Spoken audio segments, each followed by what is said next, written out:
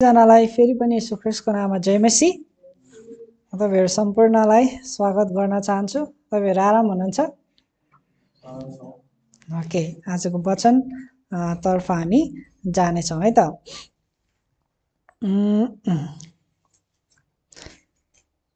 हुन्छ, हामीलाई थाहा छ यीशु ख्रीष्टले चाहिँ जब केही कुराहरू बोल्नुहुन्थ्यो भने उहाँले चाहिँ धेरै जसो चाहिँ केमा बोल्नुहुन्थ्यो त भन्दाखेरि उहाँले चाहिँ दृष्टान्तमा बोल्नुहुन्थ्यो, हो नि हैन? यसै कारणले गर्दाखेरि हामी मत्ती, मर्कुस, लुकाको पुस्तकमा धेरै दृष्टान्तहरू हामी पाउँदछौँ। अझ विशेष गरी हामी मत्तीको पुस्तकमा हामी धेरै दृष्टान्तहरू पाउँदछौँ। आज चाहिँ हामी त्यही दृष्टान्त मध्ये एउटा यीशु ख्रीष्टले बोल्नु भएको दृष्टान्तलाई आज हामी बुझ्ने छौं र त्यसको विषयमा हामी वचन सुन्ने छौं है त। अनि त्यो दृष्टान्त चाहिँ कहाँ छ त भन्दाखेरि लुका 15 अध्यायमा है। कृपया तपाईहरुले लुका 15 अध्यायको 8 र 9 पद पल्टाउनुहोस् र अनि हाम्रो सिस्टर रोमीलाई पढिदिनु हुन म अनुरोध गर्न चाहन्छु।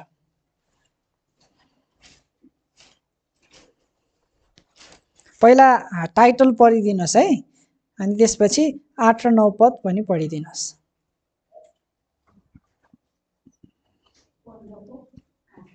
हजुर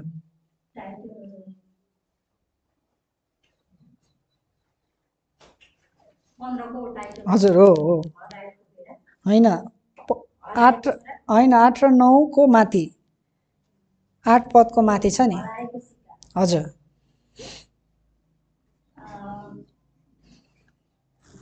अथवा कुन चाहिँ स्त्री होली जससँग 10 सिक्का छन् र जसले एउटा सिक्का हराई भने बत्ती बालेर घर बढारी त्यसलाई नभेटाउन्जेल यत्न गरेर खोज्दिन। अनि जब उसले त्यो भेटाउँछ तब उसले आफ्नो साथी र छिमेकीहरूलाई यसो भन्दै फेला पार्छ, मसँग आनन्द गर किनकि मैले हराएको त्यो सिक्का भेटाएकी छु। आमेन। हुन्छ, आजको वचन चाहिँ हामी के बारे सिक्दै छौं त, के बारे सुन्दै छौं त भन्दाखेरि हराएको सिक्का। अब यो हराएको सिक्का चाहिँ कतिवटा सिक्का हो त भन्ने कुरा चाहिँ यहाँनिर लेखिएको छ र के को सिक्का हो भन्ने कुरा पनि लेखिएको छ है। अब यो बुझ्नको लागि चाहिँ हामी चारवटा कुरालाई हामी हेर्ने छौं है त। सुन्नुस् है, चारवटा कुरा। पहिला चाहिँ के हो त भन्दाखेरि यहाँ के शब्दहरू चलाइएको छ। पहिला शाब्दिक भाषामा हामी यो दृष्टान्तलाई हामी हेर्ने छौं। चलाइएको शब्दहरूलाई हामी एकदमै ध्यानसँग हेर्ने छौं पहिलो। र दोस्रो चाहिँ हामी के हेर्ने छौं त भन्दा यीशुले किन चाहिँ यो दृष्टान्त है बोल्नु भयो र कुन पृष्ठभूमिमा रहेर चाहिँ उहाँले बोल्नु भयो भन्ने कुरा, यो दृष्टान्तको पृष्ठभूमिलाई हेर्ने छौं हामी। ठीक छ, दोस्रो। तेस्रो चाहिँ अब दृष्टान्त हो भनेपछि दृष्टान्त जे हो त्यही अर्थ त लाग्दैन, त्यसको फरक भिन्न अर्थ हुँदछ हैन र?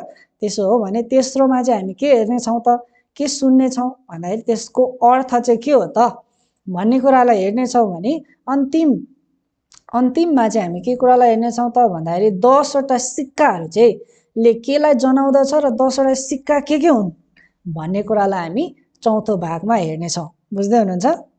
बुझ्नुभयो? चारवटा भाग के हो रे? पहिलो शाब्दिक कुरालाई हामी हेर्ने छौं, यो शब्दहरू यहाँ कुन शब्दहरू यीशुले चलाउनु भएको छ भन्ने कुरालाई हामी हेर्ने छौं है। दोस्रो भन्दिनुस् त, दोस्रो पृष्ठभूमिलाई हामी हेर्ने छौं। तेस्रो दृष्टान्तको अर्थलाई हेर्ने छौं र चौथोमा चाहिँ 10 वटा सिक्काहरू चाहिँ के हुन् भन्ने कुरालाई हामी हेर्ने छौं। ल, पहिलो चाहिँ यहाँनिर के छ त भन्दाखेरि यहाँ स्त्रीको कुरा गरिएको छ। एउटा स्त्री हुँदछन् हैन, हुँदछिन्। अनि स्त्रीसँग चाहिँ कतिवटा सिक्का हुँदो रहेछ त? 10 वटा सिक्का है।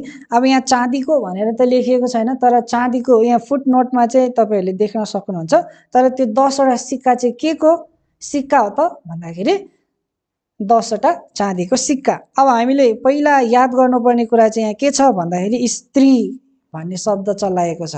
यसको अर्थ हामी अहिले एकछिनमा हेर्छौं। स्त्रीलाई तपाईहरुले गोलो लगाउन सक्नुहुन्छ अथवा मार्क गर्न सक्नुहुन्छ। अनि स्त्रीसँग चाहिँ कतिवटा सिक्का रहेछ त? कतिवटा सिक्का? 10 वटा सिक्का। के को सिक्का? चाँदीको सिक्का हो। यो 10 चाँदीको सिक्कालाई पनि तपाईहरुले मार्क गर्नुहोस् है त। अब त्यो सिक्का मध्ये चाहिँ के भयो त? त्यो सिक्कामा चाहिँ एउटा सिक्का चाहिँ हरायो भनेर लेखेको छ हो त्यो अब एउटा सिक्का हरायो, त्यसलाई पनि तपाईले अन्डरलाइन गर्नुहोस्। र सिक्का हराइसकेपछि चाहिँ के भयो त? के भयो हेर्नुहोस् त, त्यहाँ के लेखेको छ? सिक्का हराएपछि बत्ती बालेर चाहिँ के गर्न थाल्यो? खोज्न थाल्यो। बत्तीलाई पनि तपाईहरुले गर्नुहोस् है त। र अनि बत्ती बालेर कहाँ खोज्यो त? घर भन्ने शब्द त्यहाँनिर तपाईहरुले पाउनुहुन्छ। घरलाई पनि तपाईहरुले अन्डरलाइन गर्नुहोस्। र साथसाथै के गर्यो त? घरमा बत्ती बालेर घरमा के गर्यो? बढार्ने काम गरेको छ हो। यो बढार्ने कुरालाई पनि गर्नुहोस् है त। अब बढार्यो अनि यति धेरै कुरा, यति उसले जोड तोडले यत्नसित खोज्यो है त्यो सिक्का। हेर्नुहोस् है, एकदमै यत्नसित खोजिसकेपछि मात्र चाहिँ के गर्यो त भन्दाखेरि उसले त्यो सिक्का भेटाइन् हो। भेटाइन्। अब भेटाइसकेपछि के भयो त? हेर्नुहोस् है, 9 पदमा भेटाएपछि के भयो भन्दा उसले सबैभन्दा अगाडि चाहिँ साथीलाई गएर चाहिँ उसले के गरेको छ त भन्दाखेरि बताइएको छ हो। साथीलाई गएर हो सिक्का, मैले एउटा सिक्का हराएको थिएँ, त्यो सिक्का त मैले के गरेँ? पाएँ भनेर चाहिँ पहिला साथीलाई बताइएको छ। साथीपछि कसलाई? छिमेकीहरूलाई पनि के गरेको छ त भन्दाखेरि गएर बताएको छ। र यो पनि तपाईले अन्डरलाइन गर्नुहोस्। र छिमेकीहरूलाई पनि बताइसकेपछि चाहिँ उसले के गर्यो त भन्दाखेरि मसँग आनन्द गर भनेर चाहिँ सबैलाई चाहिँ सुनाएको छ। अनि यो चाहिँ यी शब्दहरू चाहिँ येशू ख्रीष्टले चाहिँ बोल्नु भएको हो। अब यो शब्दहरूलाई तपाईहरुले अन्डरलाइन गर्नु भइसक्यो, मार्क गरेर राख्नु भइसक्यो है त। र यो दृष्टान्तको शाब्दिक कुरा पनि हामीले बुझ्यौं हैन र? बुझ्यौं नि हैन? एउटा स्त्री हुँदो रहेछ, स्त्रीसँग चाहिँ 10 वटा चाँदीको सिक्का हुँदछ है। र सिक्का चाहिँ के भयो त? ती 10 सिक्का मध्ये एउटा सिक्का चाहिँ हरायो। र एउटा सिक्का हराइसकेपछि अब के गर्यो त भन्दाखेरि उसले चाहिँ बत्ती बालेर घरमा बढारेर एकदमै यत्नसित चाहिँ खोज्यो। खोजिसकेपछि के भयो त भन्दाखेरि चाँदीको सिक्का भेटायो। भेटाएपछि के गर्यो?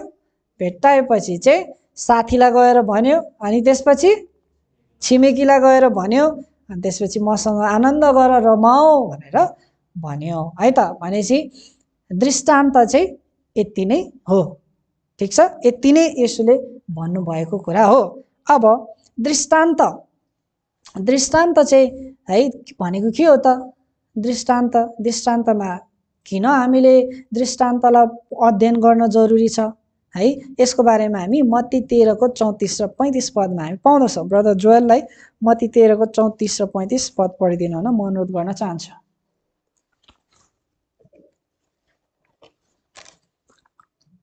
यसले यी सबै कुराहरू भिडलाई दृष्टान्तहरूमै भन्नुभयो, अनि बिना दृष्टान्त उहाँले तिनीहरूलाई केही भन्नु भएन। भविष्यवक्ताद्वारा यसो भन्दै बोलिएको वचन पूरा होस् भनेर म आफ्नो मुख दृष्टान्तहरूमा खोल्नेछु। संसारको उत्पत्तिदेखि गुप्त राखिएका कुराहरू म बोल्नेछु। आमेन। हेर्नुहोस् त, यहाँनिर 34 पदमा के लेखेको छ त भन्दा भिडहरूलाई चाहिँ उहाँले के गर्नुभयो त? सबै कुराहरू चाहिँ दृष्टान्तमा नै बताउनु भयो भनेर लेखिएको छ। त्यसै कारणले गर्दा येशूले चाहिँ धेरैभन्दा धेरै कुराहरू चाहिँ दृष्टान्तमै बोल्नु भएको छ। अब हेर्नुहोस् है 35 पद, किन भविष्यवक्ताद्वारा यसो भन्दै बोलेको वचन पूरा होस् भनेर। भविष्यवक्ताले पनि दृष्टान्त यसको बारेमा येशूले चाहिँ दृष्टान्तमै बोल्नुहुन्छ है भन्ने कुरा चाहिँ नि भविष्यवक्ताहरूले पनि अगाडि नै भविष्यवाणी गरेका छन्। र अब हेर्नुहोस् है के रहेछ त भन्दाखेरि म आफ्नो मुख दृष्टान्तहरूमा खोल्नेछु हो।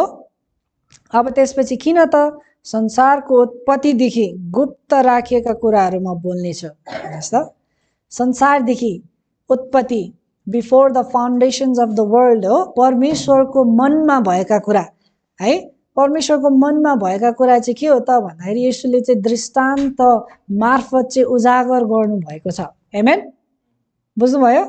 परमेश्वरको मनमा के छ हैन, के थियो भन्ने कुरा चाहिँ नि सबै कुरा चाहिँ नि येशू ख्रीष्टले दृष्टान्त मार्फत चाहिँ बोल्नु भएको छ के, उजागर गर्नु भएको छ। त्यसो हो भने यो 10 चाँदीको सिक्काको दृष्टान्तमा पनि परमेश्वरको योजना है चाहिँ लुकेको छ। त्यही कुरा आज हामी हेर्नेछौँ। अब दृष्टान्त भनेको कस्तो हो त भन्दाखेरि येशू ख्रीष्टले जब दृष्टान्त बोल्नुहुन्थ्यो उहाँले के गर्नुहुन्थ्यो त भन्दा उहाँले परिवेशहरू के अब इजरायलमा हुनुहुन्थ्यो उहाँ हैन, अनि इजरायलको परिवेशमा रहेर चाहिँ उहाँले चाहिँ कथा जस्तै गरेर उहाँले भन्नुहुन्थ्यो क्या। कुनैजना मानिसको चाहिँ यतिजना छोराहरू थिए हो, एक समयमा यस्तो भनेर चाहिँ उहाँले चाहिँ के गर्नुहुन्थ्यो त भन्दा परिवेश कुनै परिवेशहरूलाई चाहिँ लिएर चाहिँ उहाँले चाहिँ ती कुराहरू दृष्टान्तमा बताउनुहुन्थ्यो हैन र। तपाईहरूले पढ्नु भएको छ, हामीले अध्ययन गरिसकेका छौँ, वचन सुनिसकेका छौँ। मत्ती 13 अध्यायमा बिउ छर्नेको दृष्टान्त, बिउ छर्नेमा के भयो त एकजना बिउ छर्न निस्क्यो भनेर यसरी भन्नुहुन्थ्यो नि हैन। त्यसो हो भने उहाँले चाहिँ संसारिक कुराहरू, संसारिक पनि कुन त भन्दा इजरायलमा हुनुहुन्थ्यो, इजरायलको परिवेशका कुराहरूलाई लिएर उहाँले दृष्टान्त बताउनुहुन्थ्यो। त्यसो हो भने यो दृष्टान्तमा पनि येशू ख्रीष्टले इजरायलकै एउटा परिघटना, एउटा प्रथालाई लिएर चाहिँ उहाँले चाहिँ दृष्टान्तमा बोल्नु भएको छ। यति बुझ्नुभयो नि हैन। अब त्यो चाहिँ केलाई लिएर उहाँले यो दृष्टान्त बोल्नु भयो त भन्ने कुरालाई हामी हेर्नेछौँ। अनि यो चाहिँ एउटा यहुदीहरूको प्रथा हो। यो चाहिँ विवाहको प्रथालाई लिएर चाहिँ नि उहाँले के गर्नुभयो त भन्दाखेरि यो दृष्टान्त बोल्नुभयो। बुझ्दै हुनुहुन्छ? कुन प्रथा? यहुदीहरूको विवाह गर्ने कुरालाई लिएर चाहिँ, कस्टमलाई लिएर चाहिँ उहाँले चाहिँ यो दृष्टान्त बोल्नुभयो। यो दृष्टान्त भने कुन दृष्टान्त? हराएको सिक्काको यो चाँदीको दृष्टान्त चाहिँ उहाँले त्यो परिवेशमा रहेर हेर्नुभयो। अब हामी ब्याकग्राउन्डलाई, यो पृष्ठभूमिलाई हामी हेर्नेछौँ। बुझ्दै हुनुहुन्छ? पृष्ठभूमि ल हेर्नुहोस् है। अब विवाह गर्दै गर्दा अथवा विवाह गर्नुभन्दा अगाडि चाहिँ नि दुलहाले चाहिँ दुलहीलाई चाहिँ एउटा मायाको चिनो अथवा है प्रेमको प्रतीक दिने प्रथा चाहिँ कहाँ थियो त भन्दाखेरि इजरायलमा थियो। बुझ्दै हुनुहुन्छ? विवाह गर्नुभन्दा अगाडि जब स्वयंवर हुँदछ नि हैन, इन्गेजमेन्ट हुन्छ नि, हो त्यो समयमा चाहिँ एउटा प्रेमको प्रतीक दिने चलन थियो। जस्तै अब अहिले हामी हेर्छौँ भने यहाँ हाम्रै नेपालमा पनि के छ त भन्दाखेरि इन्गेजमेन्ट गर्दाखेरि, स्वयंवर गर्दाखेरि दुलाले दुलहीलाई के कुरा दिन्छ त? दुलाले दुलहीलाई, दुलहीले दुलालाई हैन, केही गिफ्टहरू एक्सचेन्ज गर्ने कुराहरू छ। साथसाथै रिङ लगाइदिने कुरा पनि छ, ताकि अब के हो त भन्दाखेरि अब छिट्टै चाहिँ विवाह हुँदैछ हैन, र अब एक अर्कामा विश्वासयोग्य हुनुपर्ने कुराहरू, यस्तो कुराहरू छ नि हैन। हो, इजरायलमा पनि यस्तै कुराहरू थियो। अब हामीले हेर्छौँ भने 10 कन्याको दृष्टान्तमा पनि चाहिँ यहाँ के गरिएको छ त भन्दाखेरि 10 वटा कन्याहरू चाहिँ दुलहालाई भेट्न गएका छन्। अब यसको मतलब के हो त भन्दाखेरि उनीहरूको अलरेडी इन्गेजमेन्ट भइसकेको छ र विवाहका निम्ति चाहिँ गएको कुरा हामी पाउँदछौँ। बुझ्दै हुनुहुन्छ? इन्गेजमेन्ट भइसकेको, अब विवाहको निम्ति चाहिँ दुलहालाई भेट्न गएको घटना हामी 10 कन्याको दृष्टान्तमा हामी पाउँदछौँ। अब इजरायलको प्रथा अनुसार चाहिँ के त भन्दाखेरि विवाह हुनुभन्दा अगाडि जब इन्गेजमेन्ट हुँदथ्यो, इन्गेजमेन्ट चाहिँ के त भन्दाखेरि इन्गेजमेन्ट हुने र इन्गेजमेन्ट भइसकेपछि चाहिँ 1 वर्ष पश्चात मात्र चाहिँ विवाह हुँदथ्यो। सुन्दै हुनुहुन्छ? हाम्रो नेपालमा त त्यस्तो छैन, केही महिना रोकिन्छ हैन, महिना हप्ताउ दिन यस्तो कुराहरू हुँदछ भने इन्गेजमेन्ट भइसकेपछि त्यस पश्चात विवाह हुँदछ भने इजरायलमा चाहिँ एउटा प्रथा के हो त भन्दाखेरि 1 वर्षसम्म चाहिँ कुर्नुपर्ने र 1 वर्ष पश्चात मात्र चाहिँ के हुने त विवाह हुने प्रथा थियो। यतिसम्म बुझ्दै हुनुहुन्छ? हामी ब्याकग्राउन्डलाई हेर्दैछौँ है, यसको पृष्ठभूमिलाई। अनि सुन्नुहोस् है, अब जब स्वयंवर इन्गेजमेन्ट हुन्छ नि, इन्गेजमेन्ट हुँदाखेरि चाहिँ नि दुलाले चाहिँ केही कुरा चाहिँ दुलहीलाई, हुनेवाला दुलाले चाहिँ हुनेवाला दुलहीलाई चाहिँ केही कुराहरू दिने प्रचलन पनि थियो। जुन कुरा हामीले मण्डली भन्ने एउटा विषयमा वचन सुन्दै गर्दाखेरि पनि हामीले हेरेका छौँ। त्यो चाहिँ भजन सङ्ग्रह 45 पनि हामी भएको पाउँदछौँ उल्लेख गरेको। त्यो चाहिँ के थियो त? सुन्नुहोस् है, तपाईहरुको ध्यान चाहिँ यता हुनुपर्छ है। ल पहिलो चाहिँ मैले भनिहालेँ भजन संग्रह 45 मा लेखिएको छ, दुलाले दुलैलाई चाहिँ के दिने त भन्दाखेरि सेतो वस्त्र दिने र 1 वर्षसम्म चाहिँ सुन्नुस् है, 1 वर्षसम्म चाहिँ दुलैले चाहिँ के गर्नुपर्ने थियो त त्यो वस्त्रमा चाहिँ पुरै आफ्नो सियोले चाहिँ पुरै फुलबुट्टा है सुनको उसले चाहिँ फुलबुट्टा भरेको हुनु पर्थ्यो। अनि उसले जति धेरै फुलबुट्टा भर्छ नि त्यति नै के थाहा पाउँदै थियो त भन्दाखेरि उसले चाहिँ दुलाहालाई चाहिँ एकदमै के गर्दछन् त भन्दाखेरि प्रेम गर्दछिन् हैन, एकदमै प्रेम गर्दछिन् र उ चाहिँ अब विश्वासयोग्य हुन्छन् भन्ने कुरा हामी देख्न सक्दछौँ के। त्यस्तो एजम्सन गरिन्थ्यो, सुन्दै हुनुहुन्छ, त्यस्तो गरिन्थ्यो कि। अनि जति कम भयो नि, अब कम भयो भने चाहिँ दुलै चाहिँ के हो त अल्छी, दुलालाई प्रेम नगर्ने हैन भन्ने कुराहरू चाहिँ देखिन्थ्यो के।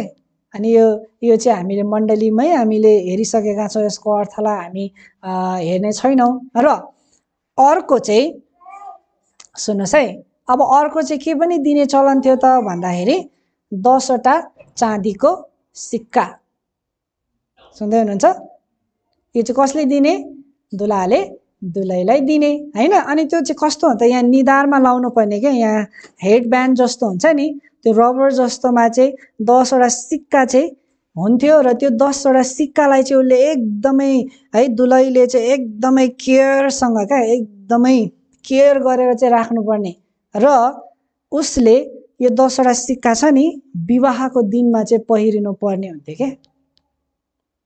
यदि एउटा सिक्का हरायो केही भयो भने चाहिँ के हुन्थ्यो त भन्दा त्यो विवाह नै क्यान्सल हुँदथ्यो क्या, बुझ्दै हुनुहुन्छ, विवाह नै क्यान्सल हुने। किनभने दुलाहाले दिएको कुरा चाहिँ दुलहीले चाहिँ साँचेर राख्न सकेन हैन, एकदमै अब ऊ चाहिँ के भयो त इरेस्पोन्सिबल भयो क्या हैन, अलिकति ऊ चाहिँ के भयो त भन्दा लापरवाही गर्ने स्त्री हो भन्ने कुरा चाहिँ बुझिन्थ्यो के। यसै कारणले गर्दा चाहिँ यो सिक्का अनि त्यो वस्त्र भनेको चाहिँ जीवन र मृत्युको कुरा थियो।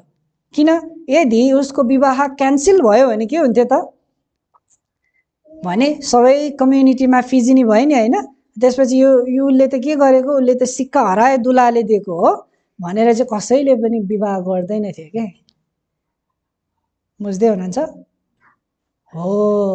त्यसै कारणले गर्दाखेरि त सुन्नुहोस् है, यसै कारणले गर्दा नै उसले त्यहाँनिर अब बल्ल अब दृष्टान्तमा हो है अब हामी, त्यसै कारणले गर्दा त त्यो स्त्रीले के गर्यो त भन्दाखेरि आत्तेर एकदमै के गर्यो, बत्ती बालेर हो पुरा घर बढारी चाहिँ उसले के गर्यो यत्नसित खोज्यो नि त। किन, लाइफ एन्ड डेथको म्याटर छ नि त त्यहाँ त हैन र, विवाह नहुनेवाला छ। अब अनि उसले भेट्टाउने साथी चाहिँ गएर कसलाई बतायो त, साथीलाई। किन साथीलाई बतायो होला, किनभने साथी नै हो नि त, हरायो भने हरायो है भनेर हल्ला फैलाइदिने त साथी नै होइन र हो। यसै कारणले गर्दाखेरि मैले भेटाएँ है सिक्का, मैले हराएको सिक्का मैले भेटाइसकेँ, अब मेरो विवाह हुने निश्चित छ, मेरो विवाह हुन्छ है, अब चाहिँ मेरो विवाह हुन्छ भनेर चाहिँ उसले गएर कसलाई बतायो त भन्दाखेरि साथीलाई गएर बतायो क्या। अनि त्यस पश्चात कसलाई बतायो, छिमेकीलाई हो, छिमेकीलाई पनि बताउनु पर्यो, भन्नु पर्यो नि हो हेर मैले हराएको थिएँ, हराएको सिक्का अब मैले पाएँ, अब पाइसकेँ, अब मेरो विवाह हुने कुरा निश्चित छ, त्यही भएर मेरो विवाह हुने कुरा अब निश्चित भइसकेपछि के गर, रमाओ, तिमीहरू पनि रमाओ, साथीहरू पनि रमाओ र को पनि रमाओ, अब छिमेकीहरू पनि म सँगसँगै आनन्दित मनाओ भनेर चाहिँ भनिएको हो के। बुझ्नुभयो, पृष्ठभूमिलाई बुझ्नुभयो हो। यो पृष्ठभूमिलाई लिएर चाहिँ यो परिवेशलाई लिएर चाहिँ यीशु ख्रीष्टले यो दृष्टान्त चाहिँ बताउनु भएको हो, बुझ्नुभयो। अब मैले जुन परिवेशका कुरा बताएँ नि, पृष्ठभूमिलाई बताएँ नि, यो ठ्याक्कै अब यहाँनिर राखेर अब हामीले बुझ्नुपर्ने हुन्छ। अब चाहिँ हामी कहाँ जाउँ, अब दोस्रो कुरा पनि अब हामीले हेऱ्यौँ, अब तेस्रो, अब बल्ल अब हामी यो पृष्ठभूमिलाई मनमा राखेर अब हामी अगाडि बढ्छौँ। त्यो चाहिँ के हो त, यसको अर्थलाई अब हामी हेर्छौँ। अब स्त्री भनेको को हो त, स्त्री भनेको को हो? मण्डली हो। त हामीलाई थाहा छ हैन। दोस्रो कोरिन्थी 11 को 2 मा हामी पाउँदछौँ। ल म ब्रदर अमरलाई पढिदिनु हुन म अनुरोध गर्न चाहन्छु। दोस्रो कोरिन्थी 11 को 2।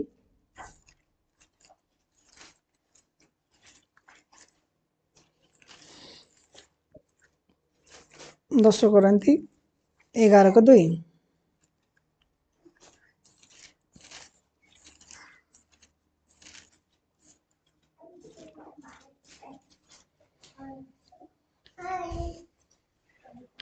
म ईश्वरीय इच्छाले तिमीहरूका लागि ईर्ष्यालु भएको छु, किनकि तिमीहरूलाई एउटा चोखी कन्याको रूपमा ख्रीष्ट कहाँ अर्पण गर्नु भनेर मैले एक पतिका लागि तिमीहरूको नमन गरिदिएको छु। आमेन। सुन्नु भएन होला है तपाईले? ल फेरि म पढ्न चाहन्छु।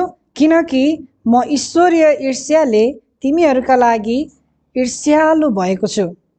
सुन्नुहोस् है। किनकि तिमीहरूलाई एउटी चोखी कन्याको रूपमा, कसरी? एउटी चोखी कन्याको रूपमा ख्रीष्ट कहाँ अर्पण गरौँ भनेर मैले एक पतिका लागि तिमीहरूको मगनी गरिदिएको छु। आमेन।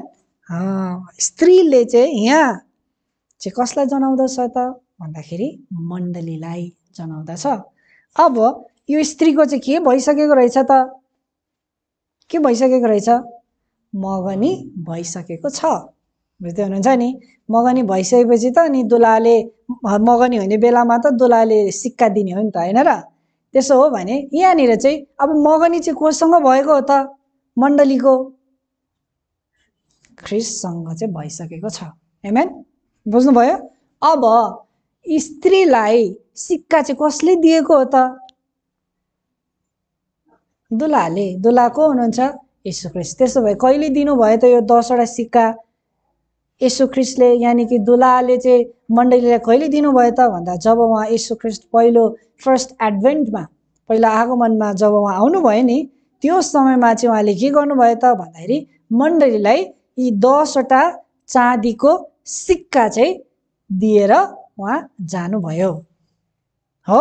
अब त्यो प्रथा अनुसार के हुन्थ्यो त भन्दाखेरि इन्गेजमेन्ट भयो, विवाह भइहाल्थ्यो। हो हो होइन? के हुन्थ्यो त? ग्याप छ नि त। ग्याप छ नि त। 1 वर्ष ग्याप हुन्थ्यो नि त, हैन? हो। यसै कारणले गर्दाखेरि के हो त भन्दाखेरि विवाह भइहालेको छैन के। विवाह चाहिँ अब कहिले हुन्छ त भन्दा जब दुलहा फर्केर आउनुहुन्छ त्यसपछि पो हुन्छ त, हैन र? त्यो चाहिँ येशू ख्रीष्टको दोस्रो उपस्थितिमा यो चाहिँ हुनेवाला छ, भएको छैन। जुन कुरा चाहिँ हामी यहाँ प्रकाश 19 को 7 मा हामी पाउँदछौँ। कृपया हाम्रो ब्रदर जोएल पढिदिनुहोस् त प्रकाश 19 को 7 पद।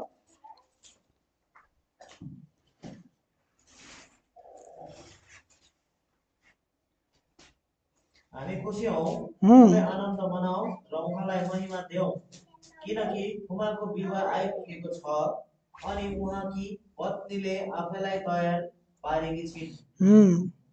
हेर्नुहोस् त, अहिलेसम्म चाहिँ थुमाको पत्नी यानी कि दुलही चाहिँ तयार भएको छैन। ठिक छ। यसै कारणले गर्दा विवाह अहिले भएको छैन। विवाह हुने छिट्टै हुनेवालामा छ भनेपछि विवाह भइसकेको चाहिँ छैन। ल यति कुरा हामीले बुझ्यौँ। अब त्यसपछि यहाँ के छ त भन्दाखेरि के को सिक्का हो त भन्दाखेरि चाँदीको सिक्का हो। अब चाँदीले के कुरालाई जनाउँछ त भन्ने कुरा पनि त बुझ्नु पर्यो नि। चाँदीले चाहिँ परमेश्वरको वचनलाई जनाउँदछ। कृपया भजन सङ्ग्रह 12 को 7 पढिदिनुहोस् त ब्रदर अनिल। भजन सङ्ग्रह 12 को 7।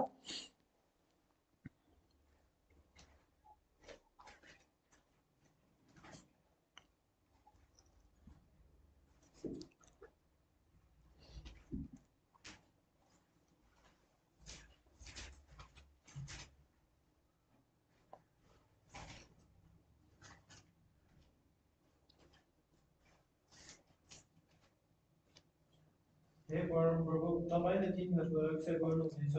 यस पुस्तादेखि सधैँभरि तपाईँ। हजुर 12 को 6 हो। 6 हजुर। परमप्रभुका वचनहरू शुद्ध वचनहरू हुन्, माटोको भट्टीमा निखुर पारिएको सात पटक खारिएको चाँदी जस्तो। कस्तो 7 पटक खारिएको चाँदी जस्तो के हो परमेश्वरको वचन आमेन हो। अब यहाँनिर चलाइएको चाँदीले चाहिँ के कुरालाई जनाउँछ त भन्दा चाँदीले चाहिँ परमेश्वरको वचनलाई जनाउँदछ। बुझ्नुभयो। अब त्यसो हो भने येशू ख्रीष्टले चाहिँ मण्डलीलाई चाहिँ 10 वटा सिक्का चाँदीको सिक्का दिनुभयो भन्नुको मतलब चाहिँ के हो त 10 वटा महत्त्वपूर्ण सत्यता चाहिँ पहिलो एडभेन्टमा जब उहाँ आउनुभयो त्यो बेलामा दिएर जानुभयो के। बुझ्नुभयो बुझ्नुभयो नि। ल यहाँ के छ त भन्दा परमेश्वरको वचन चाहिँ के हो सत्य हो भनेर पनि भनिएको छ। त्यसो हो भने वचन चाँदीले परमेश्वरको वचनलाई जनाउँछ। परमेश्वरको वचन के हो सत्य हो। अब सत्य हो भने के हो त भन्दाखेरि परमेश्वरको सत्य वचन चाहिँ है मोस्ट आधारभूत 10 वटा सत्यताहरू चाहिँ येशू ख्रीष्टले मण्डलीलाई चाहिँ दिएर जानुभयो। उसलाई कन्ट्रोल गरिदिनुहोस् न।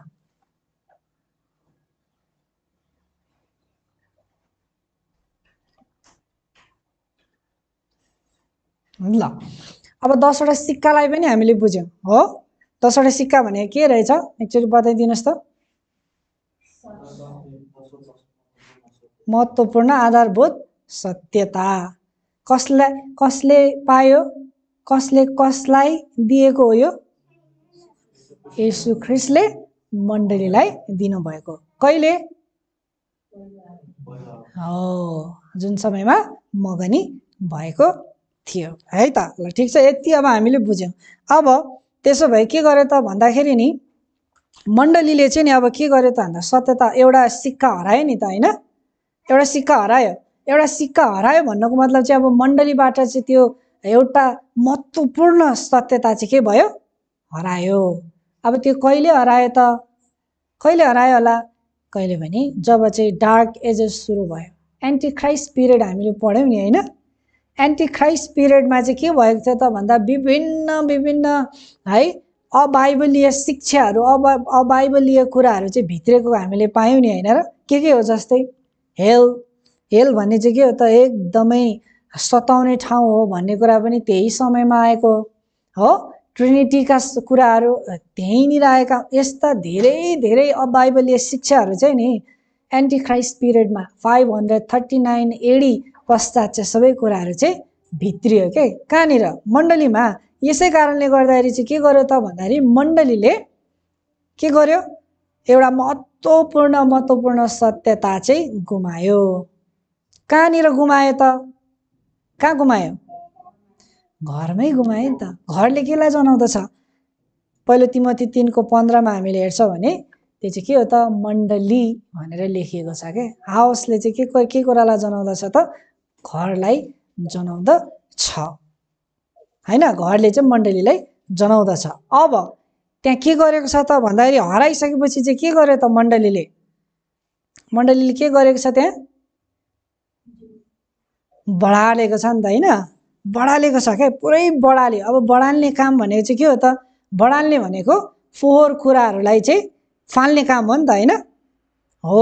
अब मण्डलीभित्र जे त्यो खराब सत्यताहरू छ नि खराब अथवा अबाइबलीय शिक्षाका कुराहरू छ नि मण्डलीले चाहिँ के गर्न थाल्यो अब सिक्का खोज्नको लागि चाहिँ नि बढाल्न थाले क्या। बुझ्दै हुनुहुन्छ। शिक्षा के अरे हराएको सिक्का खोज्नको निम्ति किन फोहोर थियो नि त फोहोर थियो नि त हैन। फोहोर भएपछि गलत कुराहरू चाहिँ मण्डलीभित्र भित्रेका थियो। त्यसै कारणले गर्दाखेरि सिक्कालाई त देख्नै सकेन। अब सिक्का भेट्नको निम्ति चाहिँ के गर्नु पर्यो बढाल्नु पर्यो नि त। अब यो बढाल्ने काम चाहिँ कहिले भयो रिफर्मेसनमा भयो। रिफर्मेसन भन्ने कुरा जुन मार्टिन लुथरको कुरा हामीले गरेका थियौँ नि हैन र। मार्टिन लुथरले चाहिँ के गर्यो सत्यताले चाहिँ एन्टी क्राइस्ट सिस्टमको एउटा टाउकोलाई चाहिँ के गर्यो त्यो चोट पार्यो भन्ने कुरा हामीले हेरेका थियौँ नि हैन एन्टी क्राइस्टमा हो। त्यो समयमा चाहिँ के भयो रिफर्मेसनका कुरा भयो। अब त्यो फोहोर देख्न चाहिँ केले मद्दत गर्यो त अब फोहोर त देख्नु पर्यो नि हैन र हो। के बालेको थियो त स्त्रीले बत्ती बालेको थियो नि त हैन र। बत्ती बाली जस्तै यो कोठा अँध्यारो भयो भने हैन, सम्झिनुहोस् अब हाम्रो सिक्का हरायो, यहाँ अँध्यारो छ, फोहोर पनि छ, अब कसरी हामीले पाउँछौँ त? कसरी हामीले खोज्ने त? बत्ती बाल्नु पर्यो नि हैन? बत्ती बालिसकेपछि पो फोहोर यहाँ रहेछ भनेर बल्ल थाहा हुन्छ। अनि फोहोरलाई हटाइन्छ, फोहोर हटाइसकेपछि त सिक्का यहीँ घरमै हरायो नि त, अनि घरमै भेटिहाल्छ नि हैन र? हो कि हैन? हो त्यस्तै स्त्रीले पनि के गर्यो? बत्ती बाली। अब बत्ती भनेको के हो त? बत्ती नै बाल्यो भनेर अब हामीले बुझ्नु भएन। बत्ती भनेको परमेश्वरको वचन हो। आमेन? हो, जब परमेश्वरको वचनले चाहिँ नि खोज्न थाल्यो नि हैन, अब त्यो तब के भयो त भन्दाखेरि सबै फोहोर कुराहरूलाई देखेर फोहोर कुराहरूलाई बाहिर फालियो। अनि त्यस पश्चात मात्र के भयो त भन्दाखेरि त्यो चाँदीको सिक्का चाहिँ फेरि के गर्यो? चाँदीको सिक्का के गर्यो? भेट्टायो। आमेन? बुझ्नुभयो नि? बत्तीले के कुरालाई जनाउँछ? परमेश्वरको वचन। जुन भजन सङ्ग्रह 119 को 105 मा हामी देख्न सक्छौँ, तपाईको वचन चाहिँ मेरो खुट्टाको निम्ति चाहिँ के हो? ज्योति हो भन्ने कुरा यहाँनिर गरिएको छ हैन? ल अब के भयो त? उसले पायो। के पायो? सिक्का पायो। त्यो सिक्का भने के हो त? एउटा सत्यता, जुन सत्यता चाहिँ हराएको थियो हो, त्यो सत्यता पायो। अब त्यो सत्यता के हो अहिले हामी हेर्दैनौँ, तर एकछिनमा मैले भनेदिएँ नि 10 वटा सिक्काको अर्थ के हो र त्यो 10 वटा सिक्काले के जनाउँछ भन्ने कुरालाई हेर्दै गर्दाखेरि हामी यो हराएको सिक्का के हो भन्ने कुरालाई पनि हेर्ने नै छौँ। र पाइसकेपछि उसले के गर्यो त? एकदमै ऊ रमायो। अब सिक्का पाइसकेपछि त अब के हुन्छ त? विवाह कन्फर्म छ नि त हैन? हो, यसै कारणले गर्दा अब दुला आउन लाग्नु भएको छ, अब विवाह कन्फर्म छ भने चाहिँ ऊ चाहिँ के गर्यो? एकदमै रमाएर चाहिँ उसले के गर्यो? आफ्नो साथीहरूलाई पनि गएर भने। अब किन भने साथीहरूलाई? यसको अर्थ पनि हामी चौथो भागमा हेर्छौँ। र साथसाथै उसले कसलाई पनि गएर बताए त? छिमेकीहरूलाई पनि पुरै गएर बताए हो, बताए नि त। अनि बताइसकेपछि चाहिँ के भयो? सबैजनाले चाहिँ आनन्द मनाओ भनेर यहाँ भनिएको छ। अब हेर्नुहोस् है, यो 10 वटा सिक्का छ नि, जुन 10 वटा सिक्का भनेको चाहिँ के हो त भन्दा 10 वटा सत्यताहरू हुन्, एकदमै आधारभूत सत्यताहरू हुन्। एउटा मात्रै हरायो भने पनि विवाह हुन सक्दैन। यसै कारणले गर्दा मण्डलीसँग पनि यी 10 वटा सत्यता चाहिँ सदाबहार हुन जरुरी छ। आमेन? यो 10 वटा सत्यता भएन भने नि येशू ख्रीष्टसँग कहिले पनि विवाह हुन सक्दैन। अनि यो सत्यता, यो 10 वटा सिक्का कहाँ लाउनु पर्थ्यो? टाउकोमा। अब यो साँच्चीकै अब हामीले टाउकोमा यही 10 वटा सिक्का लाएर हिँड्ने भन्न खोजे हो हाम्रो लागि? यो होइन, यो त दृष्टान्त हो नि। हो, यो 10 वटा सिक्का टाउकोमा लाउनले के कुरालाई जनाउँछ? हाम्रो माइन्डमा, हाम्रो मनमा चाहिँ यो 10 वटा सत्यता हुन जरुरी छ। आमेन? बुझ्दै हुनुहुन्छ? यो 10 वटा सत्यता अब जब यहाँ हुन्छ नि हाम्रो मनमा, हृदयमा हुन्छ नि, तब मात्रै चाहिँ हामी के हुन सक्दछौँ त भन्दाखेरि येशू ख्रीष्टको दुलही हुनको निम्ति योग्य बनिन सक्दछौँ। अब मनमा कौतूहलता लाग्छ है, त्यसो भए 10 वटा सत्यता के हो त जुन चाहिँ हाम्रो मनमा सदाबहार हुनुपर्ने हैन? भएन भने विवाह नै हुन नसक्ने के हो त यो भन्ने प्रश्न तपाईहरुमा आउँदैछ होला। अब यही प्रश्नको उत्तरमा अब हामी चौथो भागमा हामी जानेछौँ, जुन चाहिँ के हो त 10 वटा सिक्काले के कुरालाई, अथवा 10 वटा सिक्काहरू चाहिँ 10 वटा सत्यता चाहिँ के हुन् भन्ने कुरालाई चाहिँ अब हामी हेर्नेछौँ। बुझ्दै हुनुहुन्छ? यतिसम्म बुझ्नुभयो? ल अब पहिलो सत्यता चाहिँ के हो त? एकदमै आधारभूत, एकदमै चाहिने सत्यता भनेको चाहिँ क्रिएसन। क्रिएसन भनेको के हो? मानव सृष्टि हैन? मानवको सृष्टि कसरी भयो भन्ने कुरा चाहिँ एकदमै महत्त्वपूर्ण छ। हामीले यो एकदमै बुझ्न जरुरी छ। बाइबलले हामीलाई के कुरालाई बताउँदछ त भन्दाखेरि परमेश्वरले मानिसलाई चाहिँ आफ्नै स्वरूप र समानतामा सृष्टि गर्नुभयो। हो कि हैन? हो कि हैन? हजुर, यो कुरामा त निश्चिन्त हुनुहुन्छ नि हैन? के हो त भन्दा परमेश्वरले मानिसलाई आफ्नै समानता र स्वरूपमा बनाउनु भयो र सबै के गर्नुभयो त भन्दा आकाशका चराहरू हो, जमिनमा हुने र अनि त्यसपछि जलमा हुने सबै कुराहरूमाथि चाहिँ परमेश्वरले अधिकार जमाउन् भनेर चाहिँ के गर्नुभयो त भन्दा मानिसलाई अधिकार पनि दिनुभयो हो। यसै कारणले गर्दाखेरि आदम जुन हाम्रो पुर्खा हुनुहुन्छ हैन, उहाँ चाहिँ संसारको अथवा यो पृथ्वीको चाहिँ पहिलो राजा चाहिँ को त भन्दाखेरि आदम नै थिए। जुन कुरा चाहिँ उहाँलाई चाहिँ महिमाका मुकुट पहिराउनु भयो परमेश्वरले भन्ने कुरा हामी भजन सङ्ग्रह 8 अध्यायमा हामी पाउँदछौँ। अनि पहिलो राजा चाहिँ को हुनुहुन्थ्यो त पृथ्वीको भन्दाखेरि आदम। ठिक छ हो। तर आज चाहिँ के छन् त भन्दाखेरि साइन्टिस्टहरूले चाहिँ है, वैज्ञानिकहरूले चाहिँ के भन्नुहुन्छ त भन्दाखेरि मानिस चाहिँ नि सूक्ष्म हुन्छ नि, त्यो सूक्ष्म अब के अमोबाबाट बनेको के हैन। अमोबाबाट चाहिँ विकसित हुँदै हुँदै हुँदै हुँदै चाहिँ एनिमल्स बन्यो हो, बाद चिम्पान्जी बन्यो।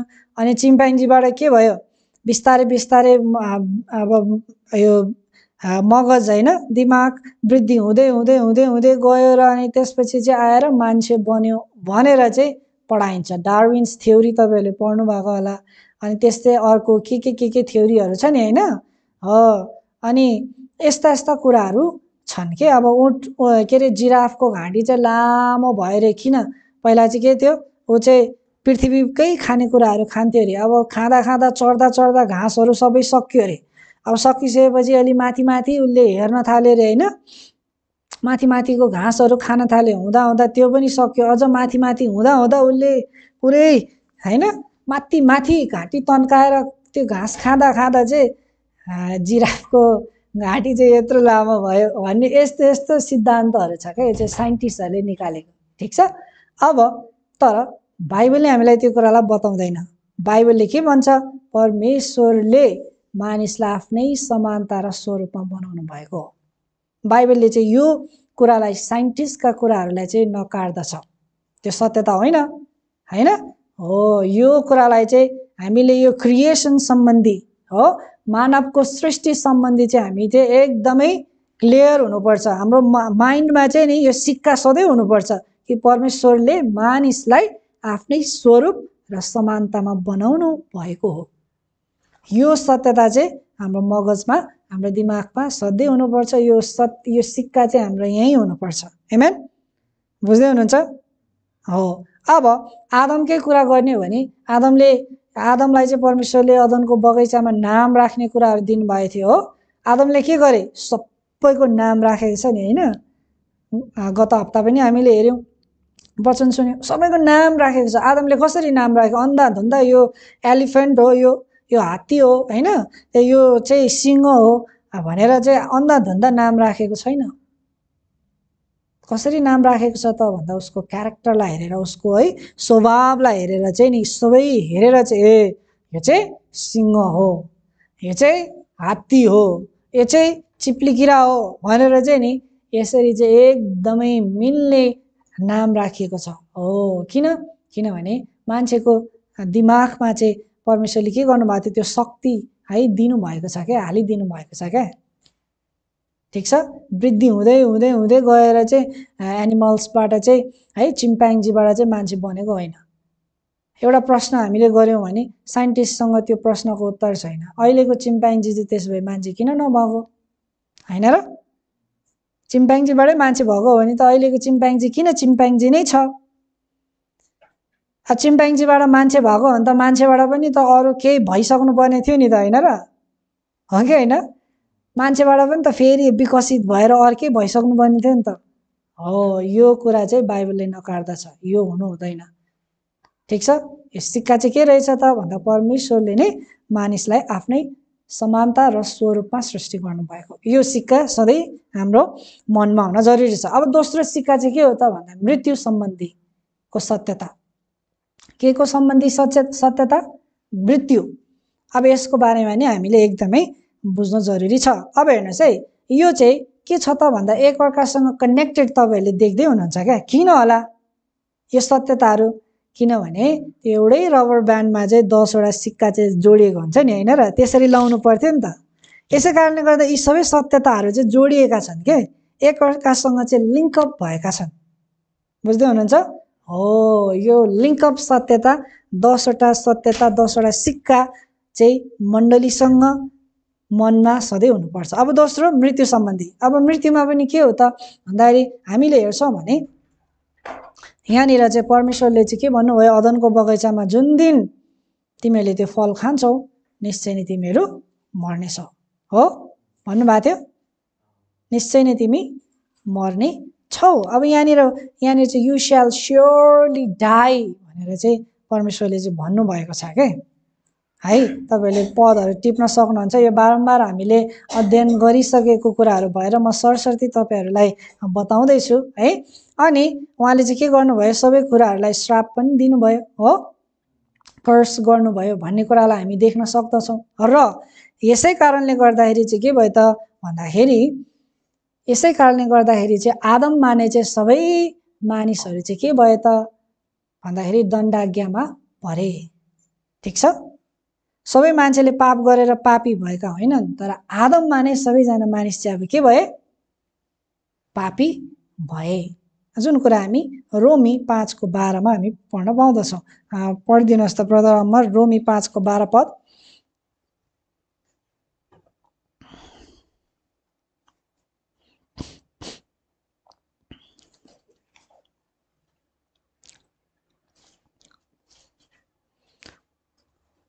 यसकारण जसरी एकजना मानिसद्वारा संसारमा पाप पस्यो र पापद्वारा मृत्यु आयो अनि त्यसरी नै मृत्यु सबै मानिसहरूमा फैलियो किनकि सबैले पाप गरेका छन्। एकजनाको पापद्वारा हो एकजनाको अनाज्ञाकारिता पापद्वारा चाहिँ के भयो संसारमा मृत्यु आयो होइन।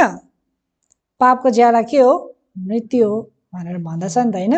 यसै कारणले सबैजनाले चाहिँ के गरेका छन् पाप गरेका छन् भनेर चाहिँ यहाँ लेखिएको छ। र यसै कारणले गर्दाखेरि त रोमी 6:23 चाहिँ के भनेको छ पापको ज्याला चाहिँ मृत्यु हो। अनि दाउदले के भन्नुहुन्छ त भन्दाखेरि म आमाको गर्भमा रहँदा नै म पापी थिएँ हो। कन्सिभ आमाले गर्भ धारण गर्दै गर्नुहुँदा नै म चाहिँ के थिएँ पापी थिएँ भनेर चाहिँ नि दाउदले भन्नुहुन्छ। अब यो कतिजनाको विश्वास बुझाइ चाहिँ के छ भने दाउदले आफैलाई चाहिँ म मात्रै पापी हो भन्नुभएको भन्ने कुरा चाहिँ यहाँनिर भन्ने पनि गरिन्छ र बुझाइ पनि छ। तर वास्तवमा दाउदले आफ्नो निम्ति मात्रै भन्नुभएको होइन है। तर सबै मानिसहरूको कुरा चाहिँ उहाँले गर्नुभएको। सबैजना चाहिँ गर्भमा छँदा नै पापी छन्। बुझ्दै हुनुहुन्छ ल। अब यो चाहिँ के हो त भन्दाखेरि मृत्यु सम्बन्धीको सत्यता हो। बुझ्दै हुनुहुन्छ मृत्यु सम्बन्धीको सत्यता। पापको ज्याला के हो मृत्यु हो। ठिक छ। तर यहाँ के विश्वास गरिन्दछ त भन्दा जब मृत्यु हुँदछ मृत्यु पश्चात चाहिँ के छ भन्दाखेरि है प्राण चाहिँ यताउता है आत्मा चाहिँ भड्किन्छ होइन।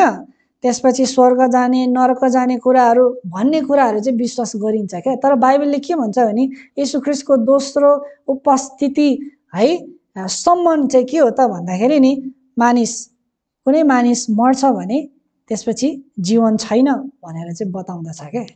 बुझ्दै हुनुहुन्छ मृत्यु पश्चात चाहिँ जीवन छैन। कहिलेसम्म जबसम्म येशू ख्रीष्टको राज्य सुरु हुँदैन येशू ख्रीष्टले सबैजनालाई उठाउनुहुन्न त्यो बेलासम्म चाहिँ जीवन छैन। तर मानिसहरूले अथवा है के कुराहरू गर्नुहुन्छ त भन्दाखेरि चाहिँ आत्मा भड्केर हिँड्छ यताउता जान्छ भन्ने कुरा गर्नु हुँदछ। यो जुन कुरा बाइबलीय होइन। अब मृत्युको बारेमा पनि नि हामीसँग यो सत्यता चाहिँ हुन जरुरी छ। पापको ज्याला मृत्यु हो। यसै कारणले मान्छे मर्छन् सक्यो। ठिक छ। येशू ख्रीष्टको राज्य सुरु हुन्छ तब मात्र सबैजनाको फेरि के हुनेछ बौरी उठाइ हुनेछ। यो सत्यता चाहिँ नि हाम्रो कहाँ हुनुपर्छ माइन्डमा हुन जरुरी छ। यो दोस्रो सत्यता हो। हामीले यसै कारणले गर्दा त सोल भन्ने च्याप्टर यति है दिन लगाएर हामीले सोल पढेनौँ र पढ्यौँ नि होइन हो। यो सत्यता हाम्रो मनमा भएन भने हामी येशू ख्रीष्टको दुलै हुनै सक्दैनौँ। स्वर्ग नर्क गएर तडपेर बस्छ भन्ने कुरा अबाइबलीय कुरा हामीले हाम्रो मनबाट चाहिँ फाल्न जरुरी छ। बुझ्दै हुनुहुन्छ। अब यो चाहिँ के कुरामा विश्वास किन विश्वास गरे त यो कुरा भन्दा शैतानले सबैभन्दा पहिलो पटक बोलेको झुटको कारणले गर्दा हो के। परमेश्वरले भन्नुभएको थियो खान्छस् मर्छस् त, निश्चय नै मर्छस्। तर शैतान आएर के भन्यो, सर्पले के भन्यो, निश्चय नै तिमी मर्दैन, यु स्याल स्योरली नट डाई, तिमीहरू साँच्चीकै मर्दैनौ भनेर भनेको थियो नि होइन। हो, यही झुट चाहिँ आज सारा संसारले चाहिँ विश्वास गरिराखेका छन्। यो झुट विश्वास गर्यो भने, माइन्डमा छ भने येशू ख्रीष्टको दुलै हामी हुन सक्दैनौँ। यसै कारणले मृत्यु सम्बन्धी पनि यो सत्यतालाई पनि मण्डलीले मनमा साँचेर राख्नुपर्छ र त्यो कोइन पनि के हुनु जरुरी छ, राख्न जरुरी छ। आमेन। वाट लाइफ के अरे वाट आफ्टर डेथ, यो कुरा हामीले हेरिसकेका छौँ। अब तेस्रो कुरा, तेस्रो सिक्का चाहिँ के हो त भन्दाखेरि ऱ्यान्सम। ऱ्यान्सम भनेको के हो, छुटकाराको मोल होइन। अब हामीलाई थाहा छ सबैजना पापी थियौँ, यसै कारणले गर्दाखेरि चाहिँ येशू ख्रीष्ट चाहिँ आउनुभयो के बनेर, छुटकाराको मोल बनेर आउनुभयो। जुन मर्कुस 10:45 हामीले ऱ्यान्सम भन्ने च्याप्टरमा नै हामीले एकदमै गहिरो तरिकाले हामीले अध्ययन गरिसकेका छौँ। अनि त्यहाँ लाइफ के अरे he gave his life ransom for many भन्ने शब्द चलाएको छ नि होइन। धेरैका निम्ति चाहिँ उहाँले आफ्नो शरीर चाहिँ छुटकाराको मोलको निम्ति दिनुभयो भन्ने शब्द छ। जुन धेरै भनेको चाहिँ, धेरै भनेकोले चाहिँ के कुरालाई जनाउँदछ, सबै भन्ने कुरालाई त जनाउँदैन, तर यहाँ धेरै भन्ने शब्द चलाइएको चाहिँ सबैको निम्ति हो भन्ने कुराको अर्थ पनि हामीले हेरिसकेका छौँ होइन र, याद छ नि तपाईँहरूलाई होइन। हो, हेरिसकेका छौँ। अब उहाँले छुटकाराको मोल तिरिसक्नुभयो भने चाहिँ अब के हुनेछ त भन्दा सबैजना चाहिँ के हुनेछ, सबैको बौरी उठाइ हुनेछ। जुन कुरा यूहन्ना 5:28 हामी देख्न पाउँदछौँ। यहाँ प्रष्टै यसोले के भन्नुभएको छ, मार्बल नट, तिमीहरू अचम्म नमान किनभने त्यो समय आइरहेको छ। हो, जो चाहिँ ती सबै चिहानमा भएकाहरू, ग्रेभमा भएकाहरू चाहिँ के हुनेछ, उहाँको आवाजलाई सुन्नेछन् भनेर लेखिएको छ। सारा मानिसहरू कहाँ छन् त अहिले, कहाँ छन्, चिहानमा छन्। तर कहिले उठ्छन् त, अब कहिले उठ्छन्, येशू ख्रीष्टको राज्यमा। आमेन। त्यो समयमा चाहिँ उठ्ने छ। र अब एउटा पद हामी पढौँ, परमेश्वरको योजना चाहिँ वास्तवमा के हो त, ऱ्यान्समको इफेक्ट भनेर हामीले पढ्यौँ है। यो चाहिँ बुझ्दै हुनुहुन्छ, ऱ्यान्सम त भयो नि त होइन, छुटकाराको मोल त उहाँले दिनुभयो, त्यसको इफेक्ट चाहिँ अब के हुन्छ त भन्ने कुरामा हामीले यो पदलाई हामीले हेरेका थियौँ। जुन फेरि पनि म तपाईँहरूलाई पढ्न लगाउँछु। कृपया ब्रदर अनिल पहिलो तिमोथी 2:3-6 पद पढिदिनुहोस् त।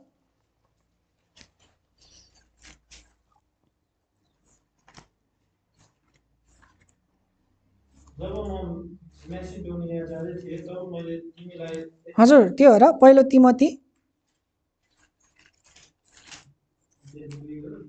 हजुर 2:3-6।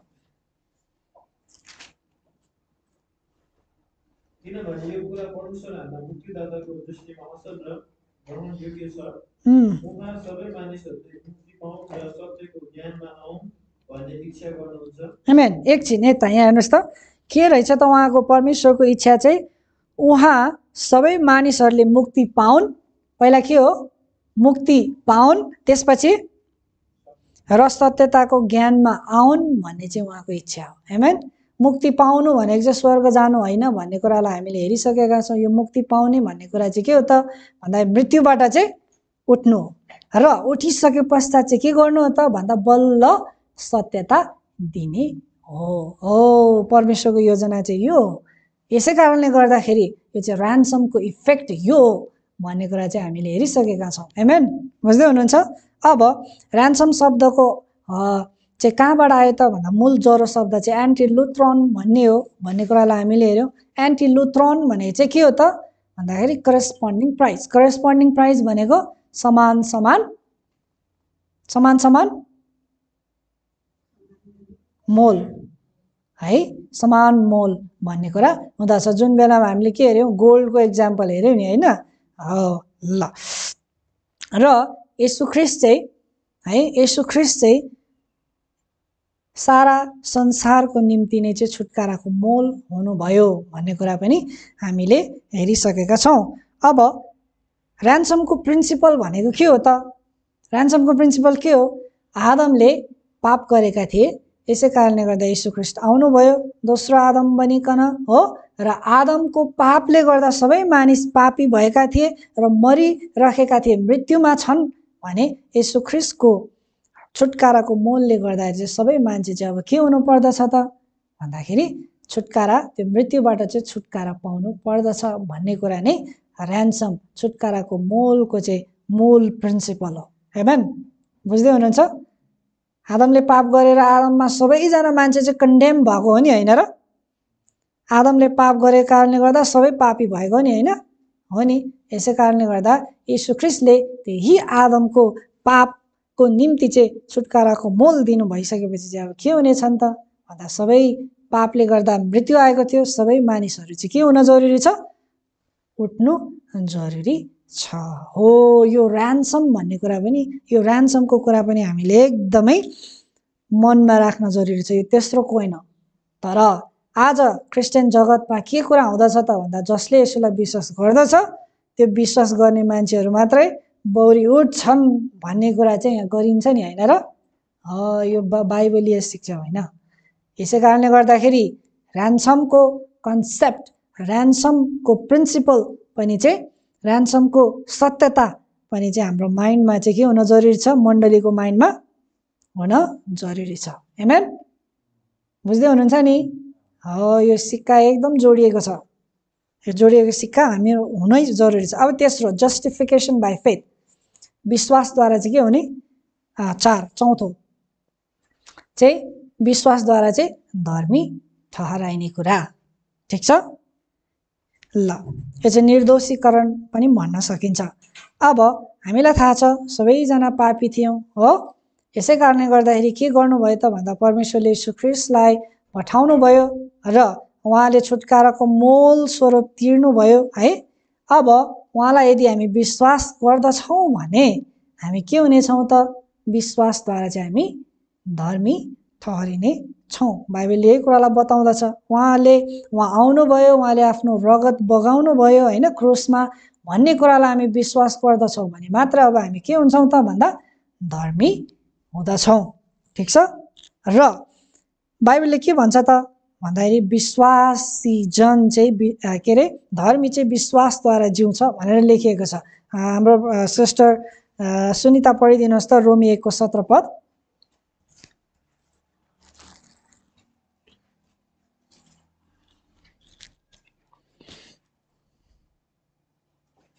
पानीहरू पिउँदै बस्नुहोस् है तपाईँहरू। सबैको अनुहारमा एकदमै निन्द्रा लागेको जस्तो देख्दैछु। पानी पिउँदै अलिक फ्रेस हुँदै बस्नुहोस् है। एकदमै महत्त्वपूर्ण कुरा मनमै हुनुपर्ने सिक्काको विषयमा म बोल्दैछु, अनि यो निन्द्रा निदाउनु भयो भने फेरि खतम हुन्छ है। हुन्छ, बहिनी पढिदिनुहोस् रोमी 1:17 पद।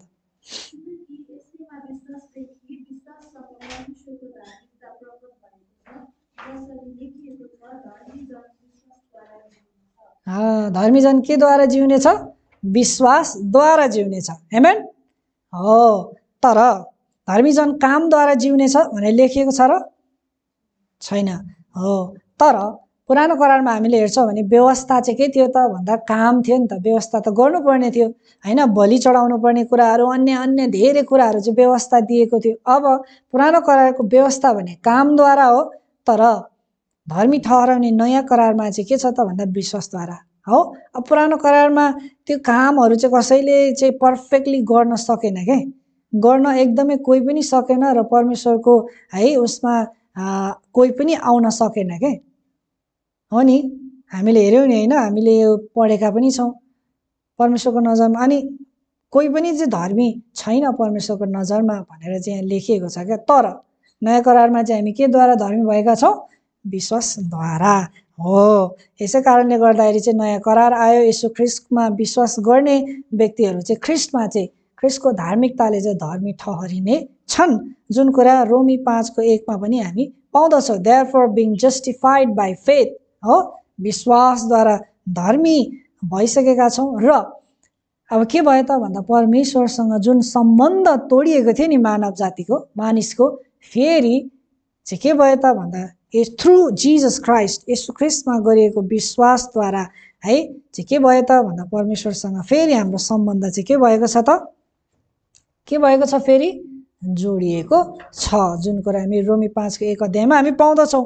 तर यहाँ के बिलिभ गरिन्छ त भन्दा संसारमा काम गर्नुपर्छ हैन धर्मी हुनको लागि पाप क्षमा हुनको निम्ति चाहिँ के गर्नुपर्छ काम गर्नुपर्छ। त्यो काम चाहिँ के हो तीर्थयात्रा गर्ने धेरै कुराहरू यताउता दौडिने हैन पूजाआजाका कुराहरू गर्ने भन्ने कुराहरू चाहिँ छन् जुन कुरा चाहिँ बाइबलले होइन। र हामीले विश्वास गर्ने बित्तिकै परमेश्वरले के दिनुहुन्छ त हामीलाई भन्दा धार्मिकताको वस्त्र उहाँले पहिराइदिनुहुन्छ। आमेन। के गरिसकेपछि विश्वास गरिसकेपछि। तर हामीले एन्टी क्राइस्ट सिस्टममा पढ्यौँ नि पोपहरूले हो पोपवादले चाहिँ के भन्दछ त यदि तिमीहरू धर्मी हुनु छ तिमीहरूको पाप क्षमा हुनु छ भने चाहिँ के गर्नु पर्यो पैसा लगेर चाहिँ हैन कन्तुरमा हाल्नु पर्यो अनि बल्ल पोपले तिम्रो पाप क्षमा भयो भनेपछि बल्ल पाप क्षमा हुन्छ हैन। अनि यसरी हेर्नुहोस् त तपाईँले देख्नुभयो नि हैन त्यहाँनिर गएर चाहिँ पोपलाई भन्नु पर्यो मैले यस्तो यस्तो गरेको छु भनेर पाप मैले यस्तो यस्तो गरेँ भनेर पोपलाई गएर भन्नु पर्यो।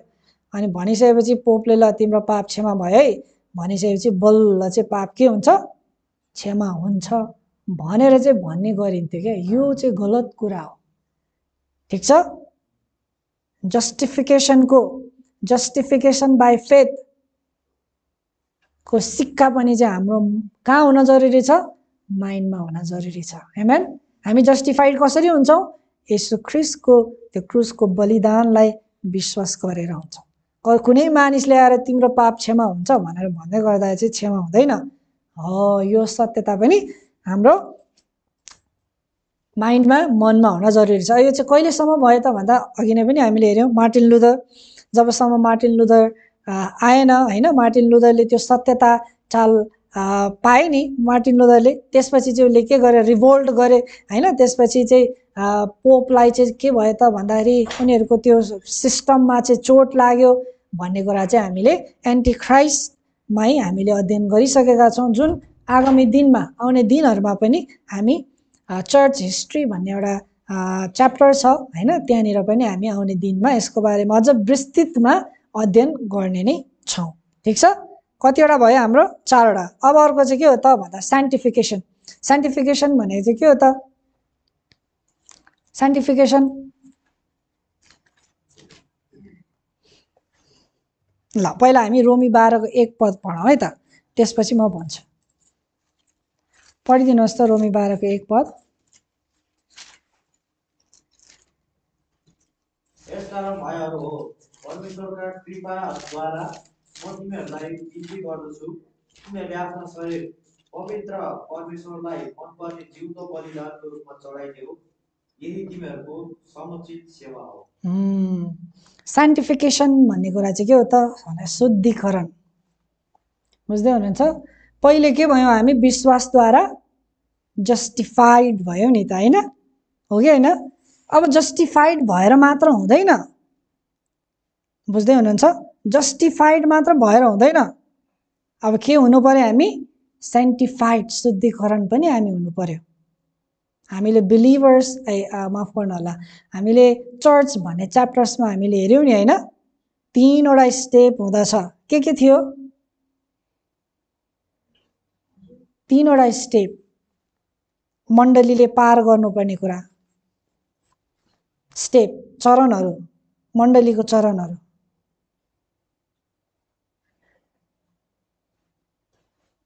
हजुर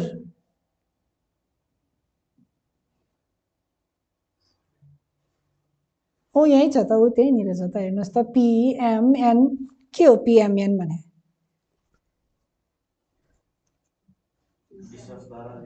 हजुर बिर्सनु भयो है बोलाइएका चुनिएका अनि विश्वासयोग्य हैन। बोलाइएकोबाट सिधै एकैचोटि चुनिएकामा हुन्छ पुग्छौँ हामी पुग्दैनौँ। चुनिएकाबाट विश्वासयोग्य एकैचोटि भइहाल्छौँ हुँदैन। यही चरणहरू हो के अब जस्टिफाइड भइसकेपछि चाहिँ जस्टिफाइडबाट एक स्टेप माथि जानु पर्यो, त्यो चाहिँ के हो? साइन्टिफिकेसन हो, त्यो चाहिँ शुद्धिकरण हो। अब अलिक याद गर्नुहोस् है। अब यहाँ त्यो कसरी हुन्छ त भन्ने कुरा चाहिँ यहाँनिर लेखिएको छ क्या। फेरि पढिदिनुहोस् त रोमी 12 को 1 पद। यसकारण भाइहरू हो, परमेश्वरका कृपाद्वारा म तिमीहरूलाई बिन्ती गर्दछु, आफ्ना शरीरहरू पवित्र परमेश्वरलाई मनपर्ने जिउँदो बलिदानको रूपमा चढाइदेऊ, यही तिमीहरूको समुचित सेवा हो। यहाँ के गर भनेको छ? आफ्नो शरीरहरू पवित्र परमेश्वरलाई मनपर्ने जिउँदो बलिदानको रूपमा चढाइदेऊ। हो, जब कहिले हुन्छौँ त हामी साइन्टिफाइड? जब चाहिँ हामीले हाम्रो शरीरहरूलाई चाहिँ नि परमेश्वरलाई, पवित्र परमेश्वरलाई चाहिँ जिउँदो बलिको रूपमा अर्पण गर्छौँ, तब मात्र चाहिँ हामी कहाँनिर आइपुग्छौँ त भन्दाखेरि त्यो एम भन्ने उसमा आइपुग्छ के, शुद्धिकरणमा। ठिक छ। अब यसकै बारेमा हामी भजन सङ्ग्रह 50 को 5 मा पनि पाउँदछौँ। पढिदिनुहोस् त भजन सङ्ग्रह 50 को 5 पनि, ब्रदर जोएललाई नै पढिदिनुहोस्। ध्यान दिएर सुन्नुहोस् है।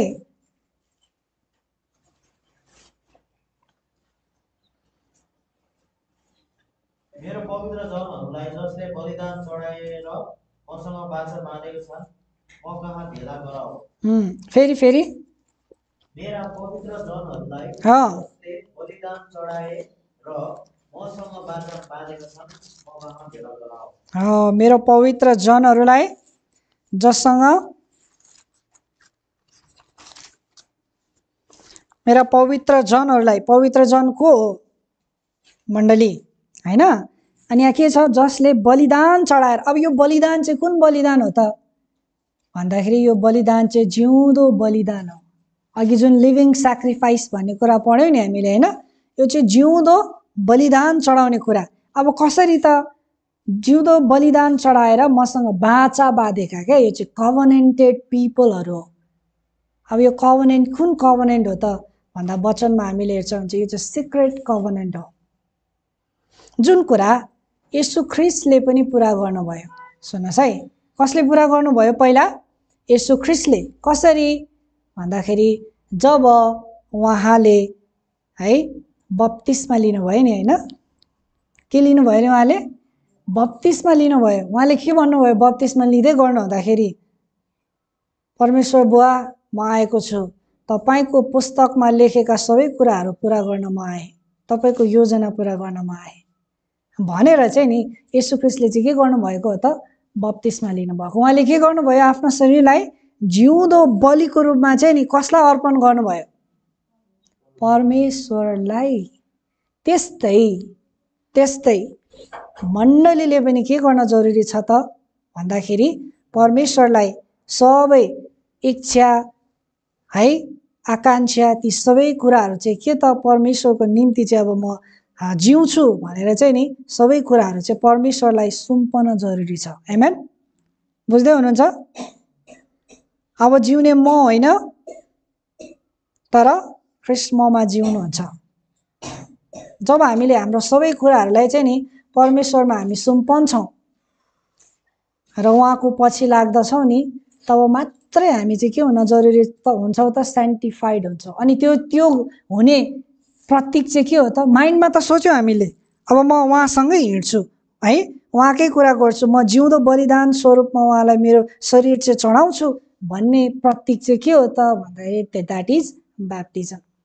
बुझ्नुभयो? That is baptism. ब्याप्टिजम पनि कस्तो ब्याप्टिजम त भन्दा प्रपर ब्याप्टिजम। कस्तो ब्याप्टिजम अरे? Proper baptism. प्रपरली चाहिँ यी सबै कुराहरू हुन जरुरी छ, तब मात्रै हामी चाहिँ कहाँ पुग्छौँ त भन्दाखेरि जस्टिफाइडबाट बल्ल हामी कहाँ पुग्छौँ? साइन्टिफाइडमा हामी पुग्छौँ के। ठिक छ? बुझ्दै हुनुहुन्छ? जस्टिफाइडबाट कहाँ पुग्छौँ?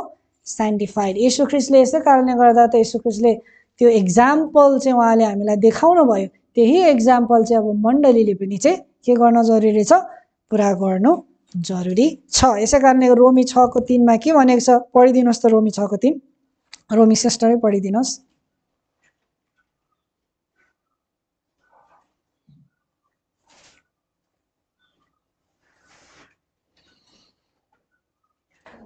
हजुर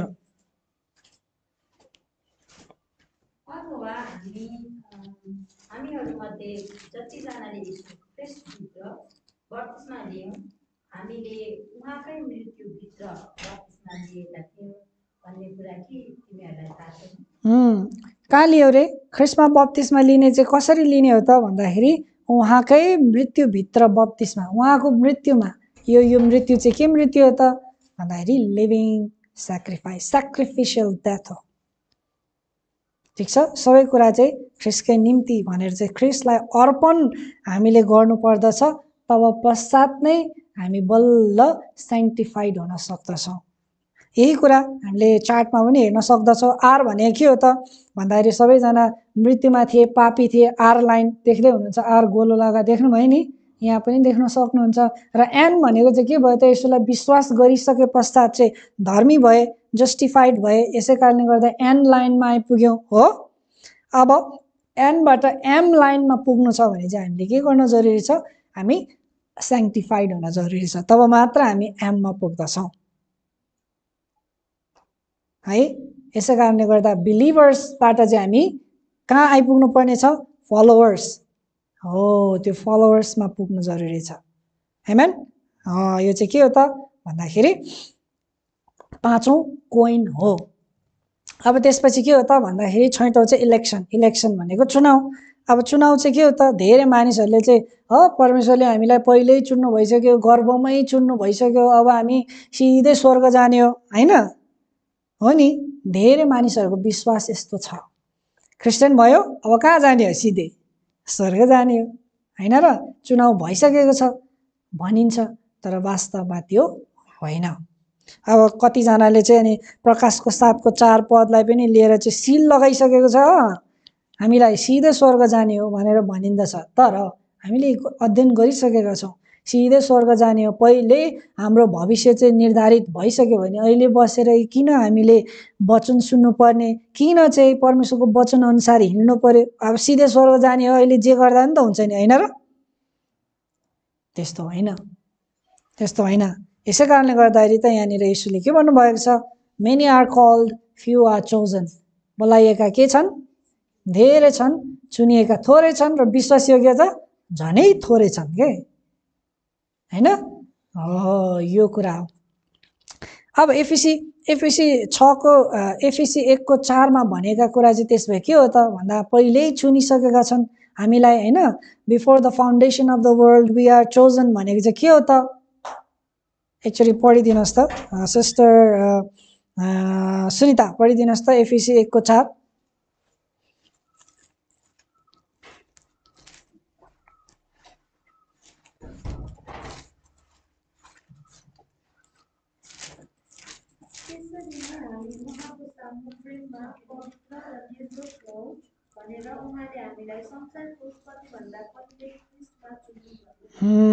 के हौ भनेर चुन्नु भएको रहेछ उहाँले? सिधै सेलेक्सन स्वर्ग जानको लागि होइन, तर यहाँ के लेखेको छ? प्रेममा पवित्र र निर्दोष हौ भनेर भन्नुको मतलब चाहिँ के हो त? उहाँले क्यारेक्टरलाई चाहिँ चुन्नु भएको हो के, इन्डिभिजुअललाई होइन, व्यक्तिलाई चुन्नु भएको होइन, तर सर्टेन एउटा क्यारेक्टरलाई चाहिँ चुन्नु भयो। अब जो त्यो क्यारेक्टरमा पर्छ नि, त्यो क्यारेक्टरमा पर्ने व्यक्तिहरू चाहिँ के हो त भने मण्डलीमा सामेल हुन पाउने भए। आमेन, बुझ्दै हुनुहुन्छ? त्यो क्यारेक्टर चाहिँ के हो त? पढिदिनुहोस् त रोमी 8को 29। ब्रदर अमर पढिदिनुहोस् त रोमी 8को 29। त्यो क्वालिफिकेसन चाहिँ के हो त? रोमी 8को 29।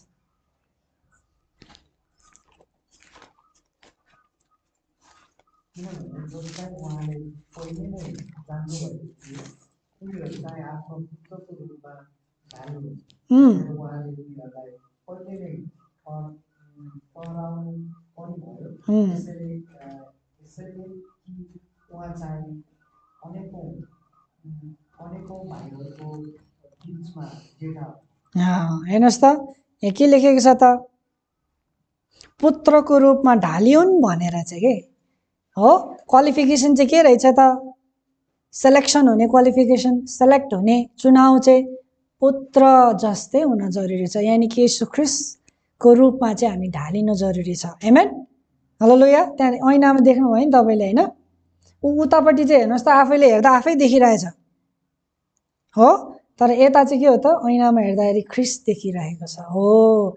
हाम्रो चाहिँ स्वरूप, हाम्रो आनी बानी बेहोरा सबै कुराहरू चाहिँ कस्तो हुनुपर्ने रहेछ त भन्दाखेरि ख्रिस्ट देखिन जरुरी छ। आमेन। तब मात्र चाहिँ हाम्रो चुनाव चाहिँ के हुन्छ, पक्का हुन्छ। 1,40,000 मा हामी सामेल हुन सक्दछौँ हो। अब हामी के हुनु पर्यो त, सेन्टिफाइड भएर चाहिँ सेन्टिफाइडबाट पनि माथि चाहिँ के हो त, अब इलेक्सन चाहिँ हामी हुन पर्ने हुँदछ। आमेन। बुझ्दै हुनुहुन्छ ल। अब यो इलेक्सनका कुरा पनि अब हामीले हेर्यौं। परमेश्वरले पहिले चुन्नु भएको हुँदैन, तर क्यारेक्टरलाई चुन्नु भएको, जो त्यो क्यारेक्टरमा आउँछ, त्यो क्यारेक्टर भनेको येशू जस्तै हुने हो, तिनीहरूको चाहिँ चुनाव हुँदछ। यो सत्यता पनि हाम्रो माइन्डमा हुन जरुरी छ। अब अर्को ट्रुथ अबाउट गड है, परमेश्वर कस्तो हुनुहुन्छ है। परमेश्वर त्रिएक हो। परमेश्वर त्रिएक हुनुहुन्छ होइन, के हुनुहुन्छ त हो। आमेन। यो सत्यता चाहिँ सधैँ हाम्रो कहाँ हुन जरुरी छ, माइन्डमा हुन जरुरी छ। त्रिएक होइन हैन, 2 in 1 पनि होइन, तर एउटा एक मात्र परमेश्वर हुनुहुन्छ। अनि येशू ख्रीष्ट चाहिँ को हुनुहुन्छ त, येशू ख्रीष्ट को हुनुहुन्छ, येशू ख्रीष्ट प्रभु हुनुहुन्छ र मानिस र परमेश्वरको बीचमा मेडिएटर मध्यस्थता हुनुहुन्छ भन्ने कुरा चाहिँ अब हाम्रो मनमा हुन जरुरी छ। यो सत्यता हाम्रो मनमा भएन भने पनि के हुन सक्दैन, हामी ख्रीष्टको दुलाइ कहिले पनि हुन सक्दैनौँ। ठीक छ ल। अब यही कुरा हामी पहिलो कोरिन्थी 8:5 र 6 मा पाउँछौँ। ब्रदर जोएल पढिदिनुहोस् त छिटो गरिकन। पहिलो कोरिन्थी 8:5-6।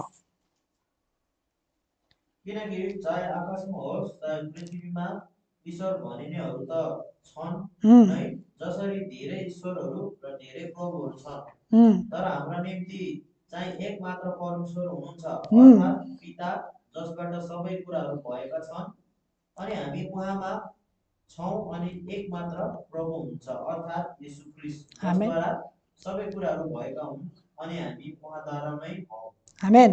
हेर्नुहोस् त, प्रभुहरू धेरै छन्, ईश्वरहरू धेरै छन्, तर हाम्रो निम्ति चाहिँ एउटै परमेश्वर हुनुहुन्छ, परमेश्वर पिता।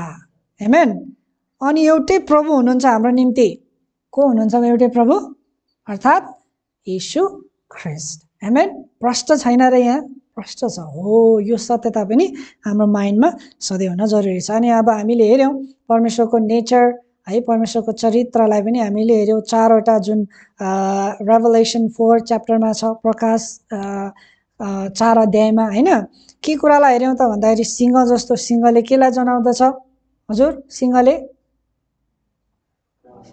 शक्ति, मानिसले प्रेम हैन, त्यसपछि इगलले हजुर विजडम, अनि अर्को बुलले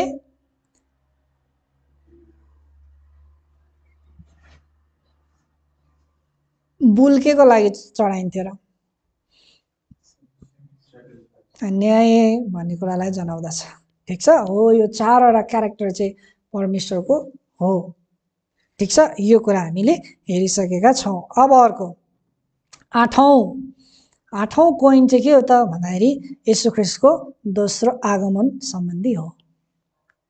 सेकेन्ड एडभेन्ट, यानी कि हामीले पढिसकेका छौँ। सेकेन्ड करेक्ट के हो, सेकेन्ड कमिङ कि सेकेन्ड कमिङलाई हामीले के भनेर हेर्यौँ, कमिङको अर्थ के हो इङ्ग्लिसमा, सेकेन्ड प्रेजेन्स हो। यसको सत्यता पनि हामीले चाहिँ जान्न जरुरी छ। येशू ख्रीष्ट कहिले आउँदै हुनुहुन्छ, के हो, येशू ख्रीष्टको उपस्थिति भइसक्यो कि हुन बाँकी छ, कहिले हो। अब यो पनि, यो सत्यता पनि अब हाम्रो माइन्डमा हुन जरुरी छ। येशू ख्रीष्टको उपस्थिति कसरी भएको हो त, तुरै फुक्दै आउनुभयो उहाँ, पुरै लिटरली कसरी, हरेक आँखाले देख्ने छ। अब यसरी आँखाले देख्ने गरेर, लिटरल आँखाले देख्ने गरेर उहाँ आउनुहुन्छ हजुर, कसरी आउनुहुन्छ त भनिदिनुहोस् न। अदृश्य रूपमा। आमेन। हो, यो सत्यता पनि हामीमा हुन जरुरी छ। उहाँ चाहिँ कसरी आउनुहुन्छ? अदृश्य। कसरी उहाँको उपस्थिति भयो? अदृश्य रूपमा। यी सबै कुरा हामीले सेकेन्ड कमिङमा धेरै है हप्ता लगाएर चाहिँ हामीले वचन सुनिसकेका छौँ। अनि यो सत्यता पनि हाम्रो कहाँ हुन जरुरी छ? मनमा हुन जरुरी छ। अब हेर्नुहोस् है, यो कुरा हामी आउने दिनमा अझै हेर्छौँ नि। प्रकाश 3:20 मा हामीले हेर्छौँ भने चाहिँ यहाँ चाहिँ अन्तिम मण्डलीलाई, लाउडिसियाको मण्डलीलाई भनिएको छ। योभन्दा अगाडिको मण्डलीहरूलाई चाहिँ यसले के भन्नुभयो भने म आउनेछु, हेर है, आउनेछु, म झट्टै गरेर आउनेछु भन्नुभएको छ क्या 6वटालाई मण्डलीलाई। तर 7औं मण्डलीमा चाहिँ उहाँले के भन्नुभएको छ? हेर, म ढोकामा छु, जसले मैले ढकढक गरेको सुन्छ उसँग म उसको भित्र आउनेछु र म के गर्नेछु? खानेछु, खानपिन गर्नेछु भनेर उहाँले भन्नुभएको छ क्या। अब यो 7औं मण्डली, यो जुन 7वटा मण्डली छ नि, यो 7औं मण्डलीले चाहिँ नि ओभरअल मण्डलीलाई जनाउँदछ। 7ले के कुरालाई जनाउँछ? कम्प्लिट हो, कम्प्लिट मण्डलीलाई जनाउँदछ भन्ने कुरा आगामी दिनहरूमा हामी हेर्ने नै छौँ। तपाईँहरू नआत्तिनुहोस् यसको विषयमा, होइन। अरूमा चाहिँ आउनेछु भनेर 7औं मण्डलीमा चाहिँ उहाँले किन म ढोकामा ढकढकाउँछु भन्नुभयो? किनभने 7औं मण्डलीको समयमा चाहिँ उहाँ ढोकामै आइसक्नु भएको थियो क्या। उहाँको उपस्थित भइसक्नु भएको कारणले गर्दाखेरि चाहिँ उहाँले चाहिँ त्यो भन्नुभएको हो। अब ढोकाले के कुरालाई जनाउँछ? हृदयका कुरालाई जनाउँछ। सबै कुरा हामी आगामी दिनमा यो पाठलाई हामी हेर्नेछौँ। ठिक छ? आमेन। अनि दुलहा चाहिँ कहिले आउनु भयो त? जुन मत्ती 25:5-10 मा हामीले हेर्यौँ नि, होइन। मध्य रातमा आउनुभयो। किन मध्यरात? किनभने यो कुरा पनि हामीले अध्ययन गरिसकेका छौँ। यी सबै कुराहरू चाहिँ हाम्रो माइन्डमा हुन जरुरी छ। अब जुन बुक अफ ड्यानियल 12 अध्यायबाट पनि हामीले यी सबै कुराहरूलाई चाहिँ अध्ययन गरिसकेका छौँ, होइन र? ल, अब 9 सिक्का चाहिँ के हो त भन्दा, जुन सिक्का चाहिँ हराएको सिक्का हो क्या। अघि भन्यो नि हामीले, एउटा सिक्का हरायो। त्यो सिक्का चाहिँ के हो त भन्दाखेरि यीशु ख्रीष्टको 1000 वर्षको राज्यको सम्बन्धी हो। ठिक छ? मण्डलीले त यो शिक्षा त यो त पायो कोइन, तर आज नर्मली हामीले हेर्छौँ भने चाहिँ संसारमा चाहिँ यो कोइन चाहिँ के भएको छ? स्टिल हराएको छ क्या। कसरी? किनभने यीशु ख्रीष्ट आउनु भएर, होइन, यीशु ख्रीष्टले कसरी राज्य गर्नुहुन्छ र राज्यको उद्देश्य के हो भन्ने कुरा चाहिँ कम्प्लिटली हराएको छ। विश्वास के गरिन्छ? यीशु ख्रीष्ट आउनुहुन्छ, राज्य गर्नुहुन्छ, स्वर्ग नर्कमा ड्याङडुङ यीशु ख्रीष्टले चाहिँ के गर्नुहुन्छ? पठाइदिनुहुन्छ, सक्यो, बाँकी सक्यो, होइन र? यस्तो विश्वास गरिन्छ। तर हामीले अध्ययन गरेका छौँ दोस्रो आगमनमा हामीले अध्ययन गर्दै गर्दा पनि why is his second coming भनेर हामीले हेरेनौँ र? के थियो अलिकति याद गर्नुहोस् त।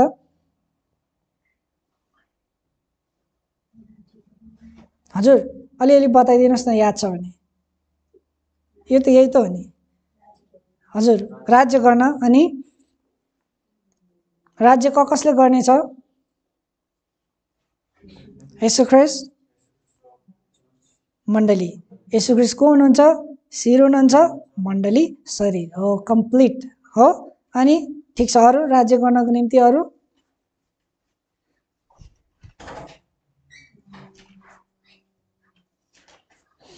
अरू न्यायको निम्ति भनेर नै हामीले हेर्यौँ, होइन र?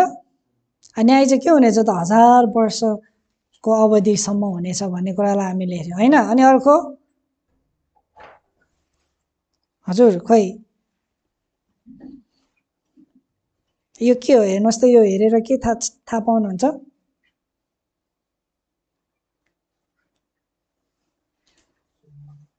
कानहरू खोलिदिनु हुनेछ सबैको, होइन? आँखाहरू खोलिनेछ।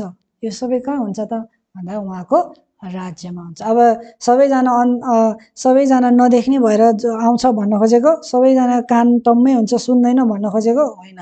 तर समाजको आँखा र समाजको कान चाहिँ के हुनेछ? हो, पर्पस त धेरै छ नि त, तर यो पर्पसहरू चाहिँ के छ त भन्दाखेरि गुमेको छ क्या। तर हामी धन्यवादी हुन जरुरी छ। परमेश्वरले हामीलाई यो कोइन चाहिँ नि, लस्ट कोइनलाई चाहिँ नि परमेश्वरले हामीलाई दिनुभएको छ हो। मण्डलीले पाउनुभयो र हामीले पनि यो कुरा पाइराखेका छौँ। हामी धन्यवादी हुन जरुरी छ। न त भने चाहिँ हामीले के कुरामै अल्झिन्थ्यौँ भने पहिले स्वर्ग नर्क जान्छ, नर्कमा गएर अल्झिरा हुन्छ हैन। फेरि जजमेन्ट हुन्छ, जजमेन्टमा नि के हुन्छ, सबैजना उठ्छ कि स्वर्ग जान्छ कि नर्क जान्छ भन्ने कुरामै अल्झिराखेका हुन्थ्यौँ। तर परमेश्वरमा हामी धन्यवादी हुन जरुरी छ। उहाँले यो लस्ट कोइनको प्रकाश चाहिँ हामीलाई पनि दिनुभएको छ, हामी समक्ष आइपुगेको छ। आमेन, बुझ्दै हुनुहुन्छ हो। हामी धन्यवादी हुन जरुरी छ। अनि केमा हिँड्छ त भन्दा हाईवे अफ होलिनेस हो, पवित्रताको राजमार्गमा चाहिँ हिँड्ने छन् र सबैजना चाहिँ के हुनेछन् त्यो समयमा चाहिँ खुसी हुनेछन् र मानिस मात्र परिवर्तन हुने छैन तर एनिमल्सहरूसम्म पनि के हुनेछ, परिवर्तन हुनेछ हो। त्यही भएर त सिंहले चाहिँ के खान्छ भनेको छ, घाँस खान्छ भनेर भनेको छ हैन। हो यी कुराहरू यसैया 11 अध्यायमा हामी पाउँदछौँ। ठिक छ ल। यो लस्ट कोइन चाहिँ के रहेछ त भन्दा 1000 वर्षको राज्य र त्यसको उद्देश्य, जुन कुरा चाहिँ हराएको कोइन थियो। ल अब अन्तिम चाहिँ के हो त भन्दाखेरि सेकेन्ड डेथ भनेको दोस्रो मृत्यु हैन। दोस्रो मृत्यु, अब मृत्यु हुनको निम्ति त के हुनु पर्यो त भन्दा एकचोटि मरेको हुनु पर्यो र बाँचेको हुनु पर्यो नि हैन हो। त्यस्तै अब पहिलो चाहिँ आदममा सबैजना मानिस मरिरहेका छन् हो र मर्छन् पनि हो कि हैन। In Adam all die. अब आदमको पापबाट त येशू ख्रीष्टले के गर्नुभयो त भन्दा हामी सबैलाई चाहिँ छुटकारा दिनुभएको छ नि त हैन। अब दिनु भइसके तापनि फेरि चाहिँ त्यो पाप चाहिँ फेरि गर्यो भने चाहिँ नि के हुनेछ त भन्दाखेरि सेल्फ विलिङली पाप गर्यो भने चाहिँ फेरि, सुन्दै हुनुहुन्छ, अब के हुनेछ, सेल्फ विलिङली पाप गर्यो भने चाहिँ दोस्रो मृत्युमा जानेछ। अब हिब्रू यो चाहिँ अलिकति हामी समय लाएर अध्ययन गर्नेछौँ। यो हिब्रू 6 को 4 देखि 6 ब्रदर जोएल पढिदिनुहोस् त। हिब्रू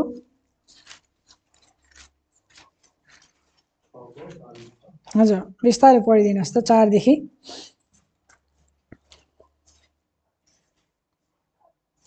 किनकि तिनीहरू जसले एकपल्ट ज्योति पाए अनि स्वर्गीय दानलाई चाखे र पवित्र आत्माको भागी बनाए। एकछिन, यहाँ के छ, जसले एकपल्ट ज्योति पाए, हेर्नुहोस् है, ज्योति पाएर, ज्योति भनेको के हो, सत्यताका कुराहरू पाएर। ठिक छ, सत्यताको कुरा पाएर पनि अनि त्यसपछि स्वर्गीय दान भनेको के हो त भन्दाखेरि स्वर्गीय दान भनेको चाहिँ उहाँले हामीलाई दिनुभएको जस्टिफिकेसन हो। रोमीकै पुस्तकमा हामी पाउँदछौँ हो। उहाँले चाहिँ स्वर्गीय दान हामीलाई दिनुभयो अनि त्यो पाएर पनि पवित्र आत्माको भागी बनाए। अनि परमेश्वरको उत्तम वचन र आउँदो युगका सामर्थ्यहरूको स्वाद चाखे र तिनीहरूले पतित भए भने तिनीहरूलाई पश्चातापको निम्ति फेरि नयाँ बनाउनु असम्भव छ। किनकि तिनीहरूले आफ्ना निम्ति परमेश्वरको पुत्रलाई फेरि क्रुसमा चढाउँछन् र उहाँलाई खुल्ला सर्पमा पार्छन्। हेर्नुहोस् त, उत्तम वचनहरू, परमेश्वरको उत्तम वचनहरू होइन, सत्यताका कुराहरू चाल पाएर पनि, ठिक छ, सबै सत्यताका कुराहरू चाल पाएर पनि आउँदो युगको सामर्थ्यहरूको स्वाद, आउँदो युग 1000 वर्षको कुरा हामीले पढ्यौँ नि, अध्ययन गऱ्यौँ नि हैन। 1000 वर्षमा यस्तो हुनेछ, यस्तो आउँदो युग, थर्ड वर्ल्डको कुरा हामीले बुझेका छौँ। आउँदो युग भनेको छ नि यहाँ, त्यो कुराहरू बुझेर तापनि फेरि संसारमा फर्किँदछ, त्यस्तै कुराहरूमा लागि पर्दछ भने चाहिँ के हुँदछ त, त्यो उसको निम्ति चाहिँ कुनै के छैन भनेको छ, पश्चातापका निम्ति फेरि नयाँ बनाउनु के छ, असम्भव छ। सत्यता बुझेर ज्ञान पाएर हैन, परमेश्वरको सबै कुराहरूलाई पाएर पनि त्यस्तै कुरामा फर्किन्छ भने चाहिँ उसलाई चाहिँ फेरि पश्चाताप गरेर नयाँ बनाउनु चाहिँ असम्भव हो। ठिक छ, यो कुरा भनेको छ। स्याङ्क्टिफाइड भएर पनि फेरि संसारमै फर्किँदछ भने चाहिँ सेकेन्ड डेथमा जान सक्ने सम्भावना हुँदछ, बिङ स्याङ्क्टिफाइड। ठिक छ ल। अब 1000 वर्षको राज्यमा पनि यही नै हुन्छ क्या। फेरि 1000 वर्षको राज्यमा के हुन्छ त भन्दाखेरि परमेश्वरले सत्यता दिनुहुन्छ, सबै मानिसलाई दिनुहुन्छ हैन र, सबैजनालाई दिनुहुन्छ र दिनु भएर पनि हैन समाजको आँखा खोलिएर समाजको कान खोलिएर अनि चाहिँ फेरि दुष्टताकै कुरामा फर्किन्दछ भने चाहिँ उनीहरू चाहिँ कहाँ जान्छन् त भन्दा दोस्रो मृत्युमा जाँदछन्। कहिले? उहाँको किङडममा। बुझ्दै हुनुहुन्छ? बुझ्नुभयो नि? त्यही भएर यसैया 26:10 मा त्यहाँनिर लेखिएको छ। अनि हामीले यसैया म गलत छैन भने 65 अध्यायमा हुन जरुरी छ। हरेकलाई चाहिँ परिवर्तन हुनको निम्ति चाहिँ के कति समय दिइन्छ त? 100 वर्ष दिइन्छ भनेर लेखेको छ नि, हैन र? 100 वर्षसम्म नि पुरै कुनै पनि अब परिवर्तन हुने नामै देखाएन, परिवर्तन नै भएन अलिकति पनि भने चाहिँ के हुन्छ? उनीहरू दोस्रो मृत्युमा जानेछ भन्ने कुरा हामीले अध्ययन गरिसकेका छौँ। हो, यो चाहिँ के थियो त भन्दा अन्तिम 10th कोइन, 10औं कोइन, यो कुरा पनि हामीमा हुन जरुरी छ। आमेन? बुझ्दै हुनुहुन्छ? ल, अब यही कुरा चाहिँ प्रारूपको रूपमा चाहिँ हाम्रो दाउदले बजाउने स्ट्रिङमा पनि उल्लेख गरिएको छ क्या। दाउदले हार्प बजाउँथ्यो, थाहा छ नि हामीलाई, हैन? हार्प चाहिँ, हार्पलाई के भन्छ नेपालीमा? मैले ठ्याक्कै भुलेँ। वीणा। वीणा चाहिँ कतिवटा स्ट्रिङको वीणा बजाउँथ्यो त दाउदले भन्दा 10 स्ट्रिङको बजाउँथ्यो क्या। हो, यहाँ पनि प्रारूपिक रूपमा चाहिँ के देखाइएको छ त भन्दा 10 वटा सत्यताका कुरा यहाँ पनि यसरी देखाइएको पाउँदछौँ। तपाईँहरूले टिप्न सक्नुहुन्छ। भजन सङ्ग्रह 144 को 9, भजन सङ्ग्रह 32 को 2 र 3, त्यहाँ पनि तपाईँहरूले पाउनु सक्नुहुन्छ। र अब अर्को हामीलाई याद छ रेबेकाको घटना हो। रेबेका चाहिँ नि कहाँ चढेर आएको थियो त भन्दाखेरि 10 वटा क्यामेलमा। हो, 10 वटा हो नि, हैन र? 10 वटा क्यामेल। अनि 10 वटा क्यामेल। अब के अरे रेबेकाले के कुरालाई जनाउँदछ त? मण्डली। एलिएजरले पवित्र आत्मा। इसाक यीशु ख्रीष्ट। अब्राहम यी सबै त हामीले विस्तृतमा हेरिसकेका छौँ नि त। अनि रेबेका नि यसोलाई भेट्न चाहिँ कतिवटा माफ गर्नु होला, इसाकलाई भेट्न चाहिँ कतिवटा उसमा चढेर आएको थिइन्? हो, विवाह हुनको निम्ति नि यो 10 वटा सत्यता चाहिँ एकदमै महत्त्वपूर्ण छ क्या। यसै कारणले गर्दाखेरि त्यो 10 वटा क्यामेलमा चढेर चाहिँ को आएको हो त? मण्डली आएको हो के। कसलाई भेट्न? यीशु ख्रीष्टलाई। विवाह हुनको निम्ति, हैन र? हो, विवाह यदि यीशु ख्रीष्टसँग हुन जरुरी छ, यीशु ख्रीष्टसँग युनाइट हुन जरुरी छ भने, हुनु छ भने 10 वटा कोइन चाहिँ हामीसँग सदाबहार कहाँ हुन जरुरी छ? मनमा हुन जरुरी छ, हेडमा। जसरी त्यो स्त्रीले चाहिँ 10 वटा कोइन यहाँ हेडमा लगाएको थियो, त्यसरी नै हामी हुन जरुरी छ। र जसरी रेबेका चाहिँ 10 वटा क्यामेलमा चढेर चाहिँ आएकी थिइन्, त्यस्तै हामीसँग पनि त्यो 10 वटा क्यामेल पनि हुन जरुरी छ। त्यो भनेको चाहिँ के हो? 10 वटा सत्यता हो। आमेन? बुझ्दै हुनुहुन्छ? हेर्नुहोस् त यहाँ कति गहन कुरा छ। टाइप र एन्टी टाइप, हैन र? ल, यसरी चाहिँ आज हामीले 10 वटा कोइनको विषयमा हामीले अध्ययन गर्यौं। र हामीले चाहिँ अब अन्तिममा चाहिँ के कुरा हेर्छौँ त भन्दा अन्तिममा के कतिवटा कोइन के थियो त भन्ने कुरा अलिकति सरसर्ती म तपाईँलाई फेरि पनि बताउन चाहन्छु। पहिलो के थियो कोइन? पहिलो कोइन भनेको सृष्टिको सत्यता, दोस्रो मृत्युको सत्यता, तेस्रो ऱ्यान्सम है छुटकाराको मोल सम्बन्धीको सत्यता, चौथो जस्टिफिकेसन है शुद्धिकरण निर्दोषीकरण जस्टिफिकेसन हैन, पाँचौं कन्सिक्रेसन, यसलाई चाहिँ के पनि भनेको थियो हामीले? स्याङ्टिफाइड पनि भनेका थियौँ। शुद्धिकरण, हेर्नुहोस् है, स्याङ्टिफाइड अथवा कन्सिक्रेसन। र छैटौं भनेको इलेक्सन, इलेक्सन भनेको चुनाव हो। सातौं भनेको परमेश्वर सम्बन्धी सत्यता। र आठौं चाहिँ के हो त? यीशु ख्रीष्टको दोस्रो आगमन सम्बन्धी। र नौ चाहिँ के थियो त भन्दाखेरि के थियो नौ?